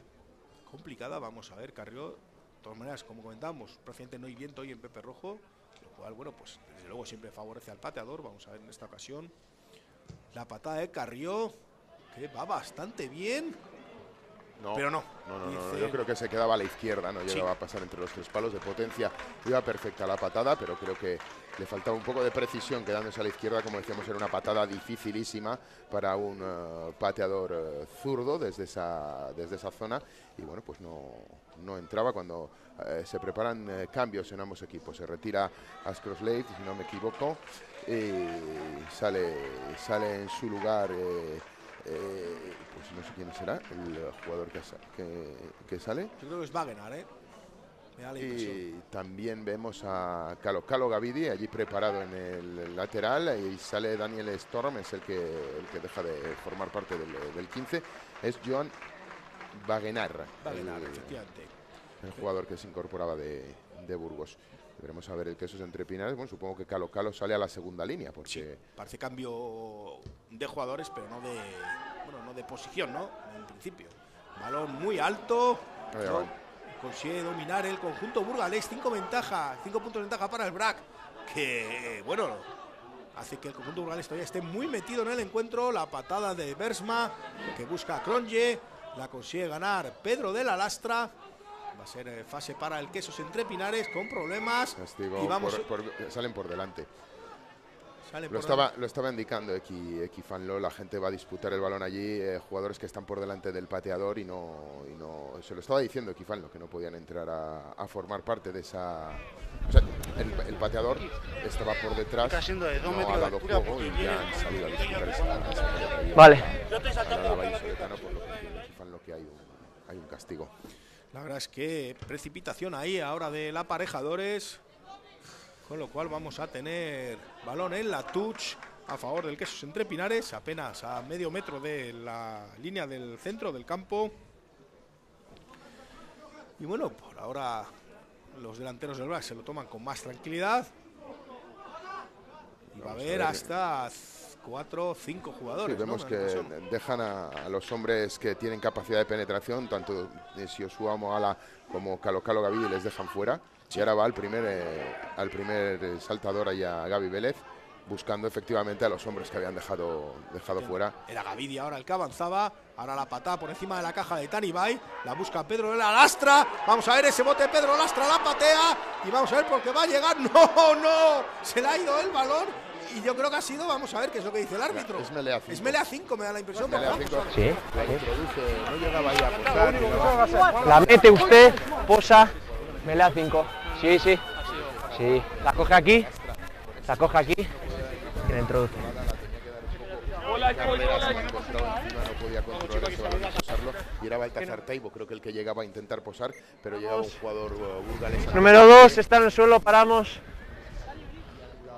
Si hubiera sido anulación, porque el balón ya estaba dentro de la zona de ensayo, el saque sería de 22, pero como la introducía el mismo jugador del conjunto burgalés, es melea 5 metros y melea importante para el Quesos Entrepinares. Y vemos que desde la última melea nació el ensayo que ha conseguido posar el jugador argentino Axel Papa allí en el esquinazo. Bueno, pues melea para un Quesos Entrepinares que en esa fase se está defendiendo muy bien e intentará crear muchísimo peligro al conjunto burgalés. Bueno, pues ese 11 sí es en el marcador y esta jugada ha sido la representación perfecta, negro, de por qué es más divertido jugar con un melón que con un balón esférico. Correcto. Fíjate tú. Esa patada de Tanibay, que parecía que tampoco crearía demasiado problema porque estaban bien replegados los jugadores del conjunto burgalés, pero bueno, no la controlaba, se le caía encima lejos de él hacia atrás, sin posibilidad de reciclar la pelota. Los jugadores, Pedro de la Lastra llegaba en carrera, conseguía pegar un toque al balón que lo metía, parecía que lo iba a meter en la zona de ensayo, pero al final no lo controla. Cuando hay cambio de medio melé en el conjunto burgalés, se retira Rocaries y supongo que será... Yo creo que es Nicolás Herreros. Nicolás Herreros, sí, el jugador que ocupará la posición de medio. Bueno, pues vamos a ver la melé, esas melés centraditas que se pueden jugar a cualquiera de los dos lados. Melea 5, importante este momento del encuentro. Intenta empujar el Quesos Entrepinares, estabilidad en la melé. Quiere avanzar la melé del Vrac. Vamos a ver qué dice el árbitro, que... Se levanta las primeras líneas, con lo cual que se va a repetir la melé. Se revienta el melé hacia arriba. Vale, se revienta hacia arriba. Melé. ¿El mismo sitio? Muy bien el avance del conjunto burgalés, conseguía talonar la pelota, tenía disponibilidad de Yamoala, pero querían sacar algo más de la melé. Sí. Se cocían un poco demasiado, ¿no? Y llegaba el empuje o la respuesta al empuje por parte del conjunto burgalés y se levantaban esas primeras líneas y ponían el balón en indisponible para el conjunto vallisoletano. Me da la impresión de que el Quesos Entrepinares quiere acabar con la melé la jugada. Vamos a ver si ahora insiste también tanto, buscando pues incluso entrar hacia adentro, buscando una sanción disciplinaria. Vamos a ver, ahí está ahora más estabilidad, empuja mucho. Tiene que... Se va el balón fuera y es golpe. Otra vez, vamos a repetir. Se hunde, ¿vale? Hay tanta presión, no hay golpe, ¿vale? ¿De acuerdo? Nicolás Herreros, ha habido de todo ahí en la salida de esa melé. Y el Quesos Entrepinares, bueno, pues que parece que en el empuje consigue imponerse, pero no consigue talonar la bola con claridad ahí al cierre. Pues otra melé que va a poner en juego el Quesos Entrepinares. Cuando está ahí la conversación del árbitro con los dos paquetes de delantera. Sí. Prácticamente al minuto 70, o sea, con ¿Vale? estas tres El pie, repeticiones de melee, cuando vaya a introducirlo, no antes. Prácticamente los últimos 5 minutos. Sí. Jugada decisiva. El Vrac con 5 puntos de ventaja que quiere incrementar de nuevo. Vamos a ver, esta melee, madre mía. Se retira de la entrada y del baile el conjunto burgalés. Bueno, pues esa melee a 5 que se va a disputar por tercera vez. Las dos primeras. Casi cuarta. Casi cuarto. Sí, pues esto que se ha sido la tercera, efectivamente. Están repitiendo más que las natillas. Esta melee que va a poner en juego Tanibay. Ahí ya hay acoplamiento. Parece se marca que sí. el set, parece que ahora sí, parece que se va a disputar. Quiere empujar el Vrac, Mira, pero no. Voy al otro lado, Andoni. Voy al otro lado.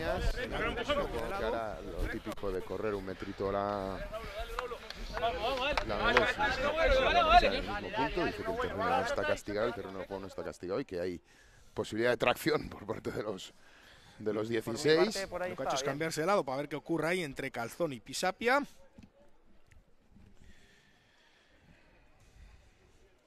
Y bueno, pues otra fase más. Otra fase Otra más, melee no. más, Otra melee más, la quinta. Es la cuarta, cuarta casi quinta. Casi quinta, hay un amago.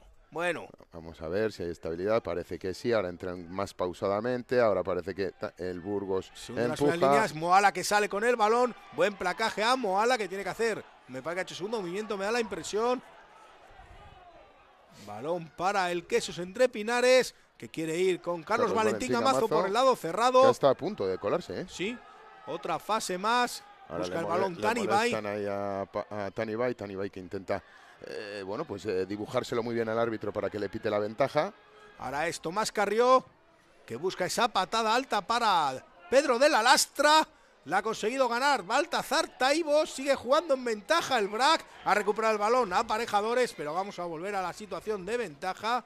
Ah, no, por Abán. Este más ha habido Abán ahí del Universidad de Burgos bajo cero. Y no sé, no estaba jugando en ventaja entonces el Vrac. Otra patada rara de Carrió, ¿eh? Se la ha jugado, sin duda alguna. Se la ha jugado el conjunto vallisoletano y vemos allí problemas. Estirándole allí los gemelos el ala, Axel Papa, su compañero, a Carlos Valentín Gamazo. Mira a la zona de touch y, claro, lógicamente el Quesos Entrepinares es uno de sus hombres altos, es uno de sus saltadores, el jugador que está en el suelo y quiere que, bueno, pues que se incorpore. Ha parado el tiempo el colegiado. colegiado. Ha parado el tiempo. Y bueno, pues de nuevo esta segunda parte está yendo más a trompicones, ¿eh? Sí, mucho más, el juego más trabado. Hemos visto, bueno, también es verdad que hemos visto progresiones importantes de ambas tres cuartos. Quizá más protagonismo en los tres cuartos del Vrac Quesos Entrepinares y se retira Carlos Valentín Gamazo y será Coque Ortiz, entiendo, el sustituto natural. Correcto, el 19, Coque Ortiz. Que ya está ahí. El catalán. Ya está ahí en la melee. Esa melee que va a disputar el Quesos Entrepinares a favor. Melee muy escorada al lado derecho. Vamos a ver si Moala con esa salida de 8 se la quiere jugar por el lado cerrado. Tampoco es que haya mucho hueco, pero hemos visto como en la melee anterior el Burgos no le ha permitido sacar la bola fácil. De hecho, la sacaba en esa quinta entrada a melee. Moala la sacaba ya muy presionado y le placaban, le echaban al suelo en la primera zancada. Pues sí. Va a introducir el balón. De nuevo Tanibay. Vamos a ver esta melee. Balón en la melee. Intenta avanzar. Y se va Tanibay por el lado cerrado para conseguir el ensayo. Ensayo de Tanibay. Se fue por el lado cerrado. El medio melee. Cambió rápidamente a la orientación. Y pone el 18-6. 16-6, perdón. Esto habría que apuntarle el ensayo a 9 personas. Porque la verdad es que lo ha hecho muy bien el Quesos Entrepinares. Metía el empuje. El Burgos estaba enganchadísimo esperando a que les iban a intentar meter en su zona de ensayo. Talonaban rapidísimo. Moala se centraba en seguir avanzando para bueno, como señuelo, ¿no? Como intentando buscar ese avance y posterior salida de 8. Y Tanibay se acercaba rapidísimo a levantar esa pelota y tapado por ese paquete delantera, entrar por el cerrado, que lo tenía totalmente descubierto el Burgos, ¿eh? Sí. 16-6 es a expensas de la transformación, si la consigue o no. Es de nuevo muy escorada, pero esta vez desde su perfil bueno para Carrió. Te comenta, Negro, que son 2 ensayos del Quesos Entrepinares. Es lo que te iba a decir, que la tensión o la presión no se acaba para ninguno de los equipos. El Burgos si quiere meterse de nuevo en el partido, o optar a meterse en el partido, o al menos llevarse esos puntos defensivos. El Quesos Entrepinares ha puesto a más de jugada completa, a más de esos 7 puntos, y el Quesos Entrepinares tiene que intentar buscar el ensayo que les haría merecedores del punto extra, ¿no? Sí. Por lo tanto, yo creo que, bueno, pues la presión para ambos equipos, que va a mantener, gracias a Dios, el nivel de intensidad, ¿no?, del partido. Sí, 16-6. Todavía nos queda tiempo para una reacción del Universidad de Burgos Bajo Cero. Lo vimos contra Alcobendas, ¿eh? Sí, en el último minuto, bueno, y lo hemos visto en varios partidos, ¿no? No solo del Burgos, sino recuerda esa dura derrota del Silverstone El Salvador allí en Valdiraleu, donde sobre la bocina conseguía remontar un partido que parecía que tenía bastante controlado en el marcador el conjunto vallisoletano. El balón ahora es, no sé, creo que era Raúl Calzón el que controlaba. Ahora balón para Moalaba y a choque de Moalaba. Madre mía, qué choque de trenes. Es que cargaba el atacante, contra el defensor, pero es que el defensor también cargaba contra el atacante. Sí. Ha sido tremendo ese balón que sale mordido después de que se lo hayan tocado en la patada de Carrió. Consigue, creo que es ahora Masuyama el que avanzaba. Balón para Westmar. La patada de Bersma, que la consigue ganar el Quesos Entrepinares. El balón llega hasta Carrió, que va a iniciar el contraataque. Pedro de la Lastra, ahora que busca el contrapié. Balón para Coque Ortiz, perdón. Ahí está Ortiz, que va a caer al suelo. Ofrece el balón atrás para que juegue Tanibay. Para Sacha Casañas, que consigue avanzar algunos metros. El argentino, el doctor Casañas. Otra vez Tanibay, se quiere ir por el lado cerrado. Llegan los placajes, tiene que ofrecer el balón atrás. Y el que la pesca ha sido Snyman, que ha conseguido robar el balón para el Universidad de Burgos Bajo Cero. Patada de Bersma, quitándose presión. Va a llegar el balón para Axel Papa, se lo piensa Papa, pega otra patada, bueno, rasita. La deja entrar en 22, el jugador de Burgos, que la sacara directamente fuera. Está Herreros, que consigue patear el balón fuera y va a ser una tucha a favor del Vrac, pues justo por debajo de nuestra posición. Y los jugadores del Quesos, que felicitan tanto a Pedro de la Lastra y a Coque Ortiz, porque la verdad es que muy solidarios, muy solidarios ambos jugadores, ahí apoyándose primero uno al uno y levantándose rapidísimamente Pedro de la Lastra para apoyar esa jugada de Coque Ortiz, que conseguía mantener el balón dentro del campo. Y bueno, pues sus compañeros pues les dan ánimos y les felicitan por esa acción. Fíjate que los 2 ensayos del Vrac han llegado de melee, ¿eh? Y 10-28 va ganando ya Silverstone El Salvador en Valencia. Encamina a su victoria y buscando también pues ese bonus ofensivo que ahora mismo tendría, pues son 4 ensayos por 1 del conjunto valenciano, con lo cual buenas noticias del otro representante de Castilla y León que nos están llegando desde Valencia. Aquel partido empezó a las 12:30, o sea que todavía están en el minuto 50, queda media hora de juego todavía en Valencia. Aquí 16-6 a favor del Quesos Entrepinares, que fíjate tú las cosas, está un ensayo de ese bonus ofensivo, lo que comentábamos con anterioridad.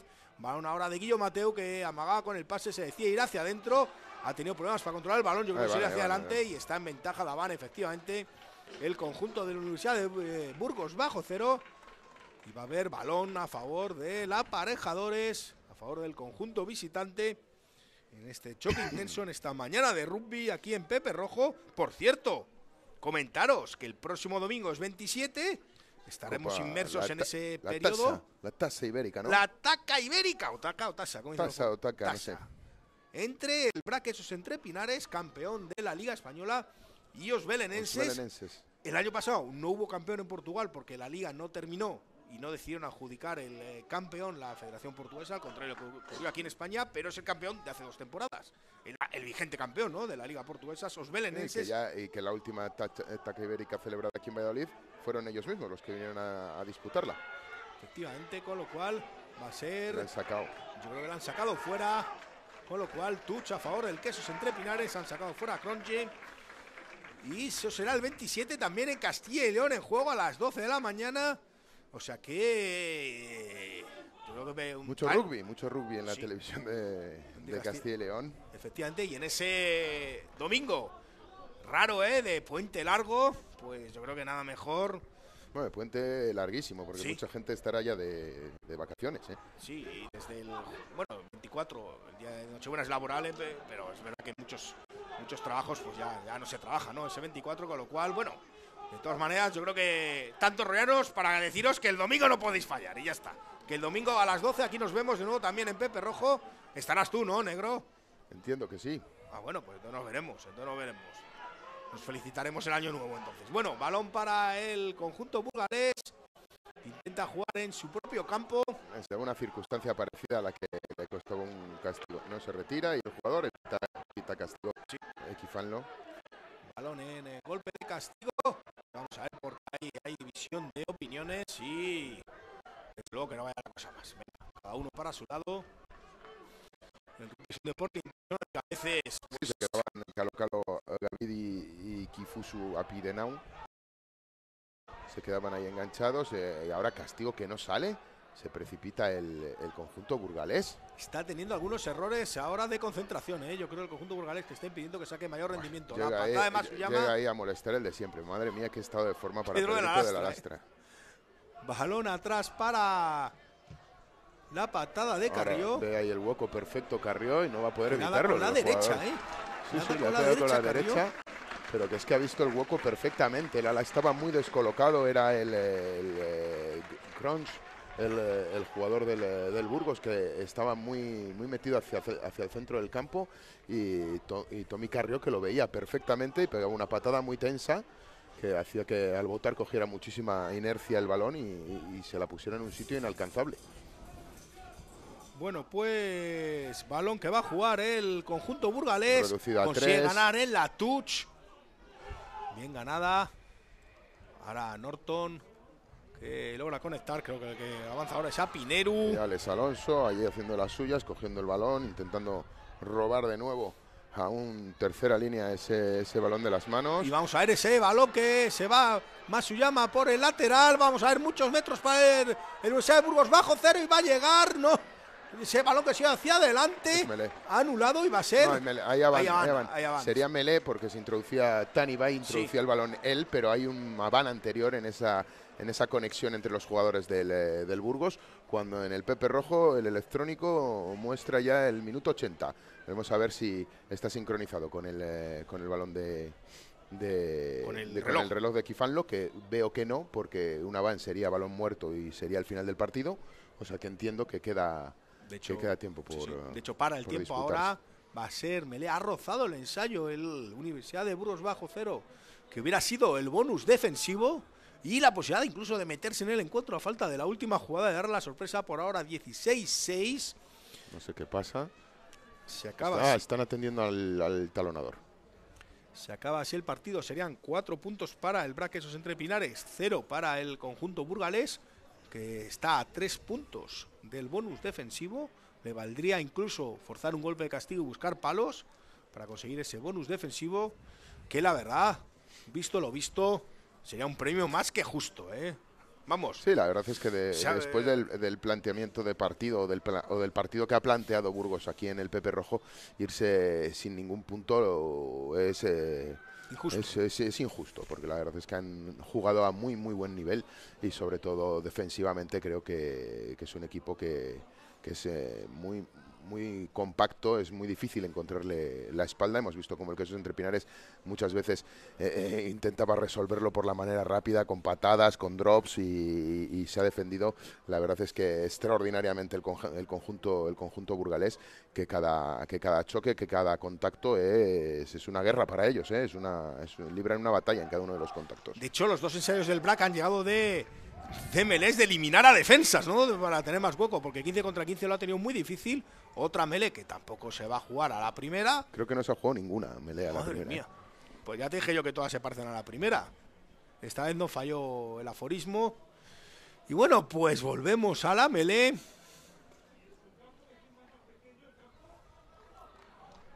Bueno, vamos a felicitar a nuestro compañero David García, ¿no? Sí, que ayer contrajo nupcias, o cómo se dice. Contraía matrimonio allí en Quito. En Quito, ¿eh? Fíjate a dónde se fue, a dónde se ha ido, a casarse. Supongo que se lo estará Nuestro pasando David. fenomenal, hoy Hombre. ausente aquí por esas obligaciones. Sí, señor. Bueno, pues balón en la melé. Se daba la vuelta a Pablo Miajimoye como diciendo que estaban haciendo daño ahí en la entrada de esa melé. Dani Bay que juega con el balón, en lo que los paquetes de delantera se Sí, vamos a ver. introducen. Sí. Ahora ya concentración, ya se marca el Bain, set. Se agacha el árbitro para se ver qué ocurre por ve ahí. perfectamente ahí el pie de Pablo Miajimoye. Moala que sale como una exhalación. Sí, Madre mía. Controlando el balón. Y es que se ha ganado 10 o 12 metros, ¿eh? Y ahora, ¿qué ha señalado? ¿Ha señalado retenido? Pues va a ser posibilidad para ese bonus. Sí, sí. Ese bonus defensivo del. Yo creo del que si conjunto tiene burgalés. cabeza fría el Universidad Universidad de Rugby, va a decir, siempre lo digo, Universidad de Burgos Bajo Cero, si tiene la cabeza fría, Pues tirará no, va a palo. ir a la touch. Vaya touch. Pues la verdad es que no entiendo esta decisión, ¿eh? No la entiendo porque... Veremos a ver cuántos minutos claro. faltan de jugar. Sí, hombre, se ha apostado por la remontada, está claro que es mejor ir a touch, pero... Estará apostando por hacerse con el partido. No recibimos el micro del árbitro, no sabemos cuántos minutos faltan de disputarse. Balón en la touch. Ah, y la pierden. La Madre pierde, mía. balón para el Quesos Entrepinares, que tiene Bueno, el balón. Error. Y el Vrac tampoco la quiere tirar fuera, ¿eh? Eso es porque quedan minutos de disputar, está claro. No, y además se ha hecho daño a Gaby Vélez ahí en el placaje, le han hecho daño. Y ahora vamos a ver por qué. Bueno, se ha montado ahí entre jugadores de ambos equipos.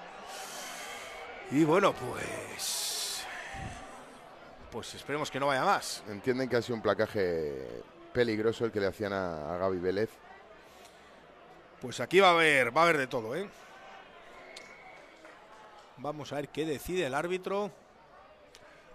Bueno, parece que se consigue reparar un poco la situación. Que las aguas vuelvan a su cauce. Y o mucho me confundo o va a haber reparto aquí de sanciones ahora, ¿eh? Yo creo que es el 19, el jugador Ikifushi Apineru, que ha volteado y es lo que le recriminaban. Y parece que le echan, sí. Se dispone a salirse del campo. Y Gaby Vélez que sí que se recupera. Sí. Bueno, pues... Sí, bueno, hemos visto un jugador que yo creo que salía con un extra de motivación. Los minutos que ha jugado ha tenido varios rifirrafes con diferentes jugadores del Quesos Entrepinares y al final se acaba el partido. Bueno, pues la tira fuera el Vrac. Pues situación que tampoco entiendo porque no he dado por el bonus ofensivo, pero bueno, 16-6, creo que no tenemos mucho tiempo para más. José Carlos, ha sido un placer, nos vemos el próximo domingo. Sí, nos vemos el próximo domingo otra vez con más rugby, con esa taca o tasa ibérica que disputarán el Quesos Entrepinares haciendo de anfitrión contra os belenenses. Es campeón de España contra campeón de Portugal, lo veremos en Castilla y León en juego después. Al mismo tiempo hemos visto este derbi, victoria del Vrac 16-6. Nada más, nos vemos el próximo domingo, hasta luego.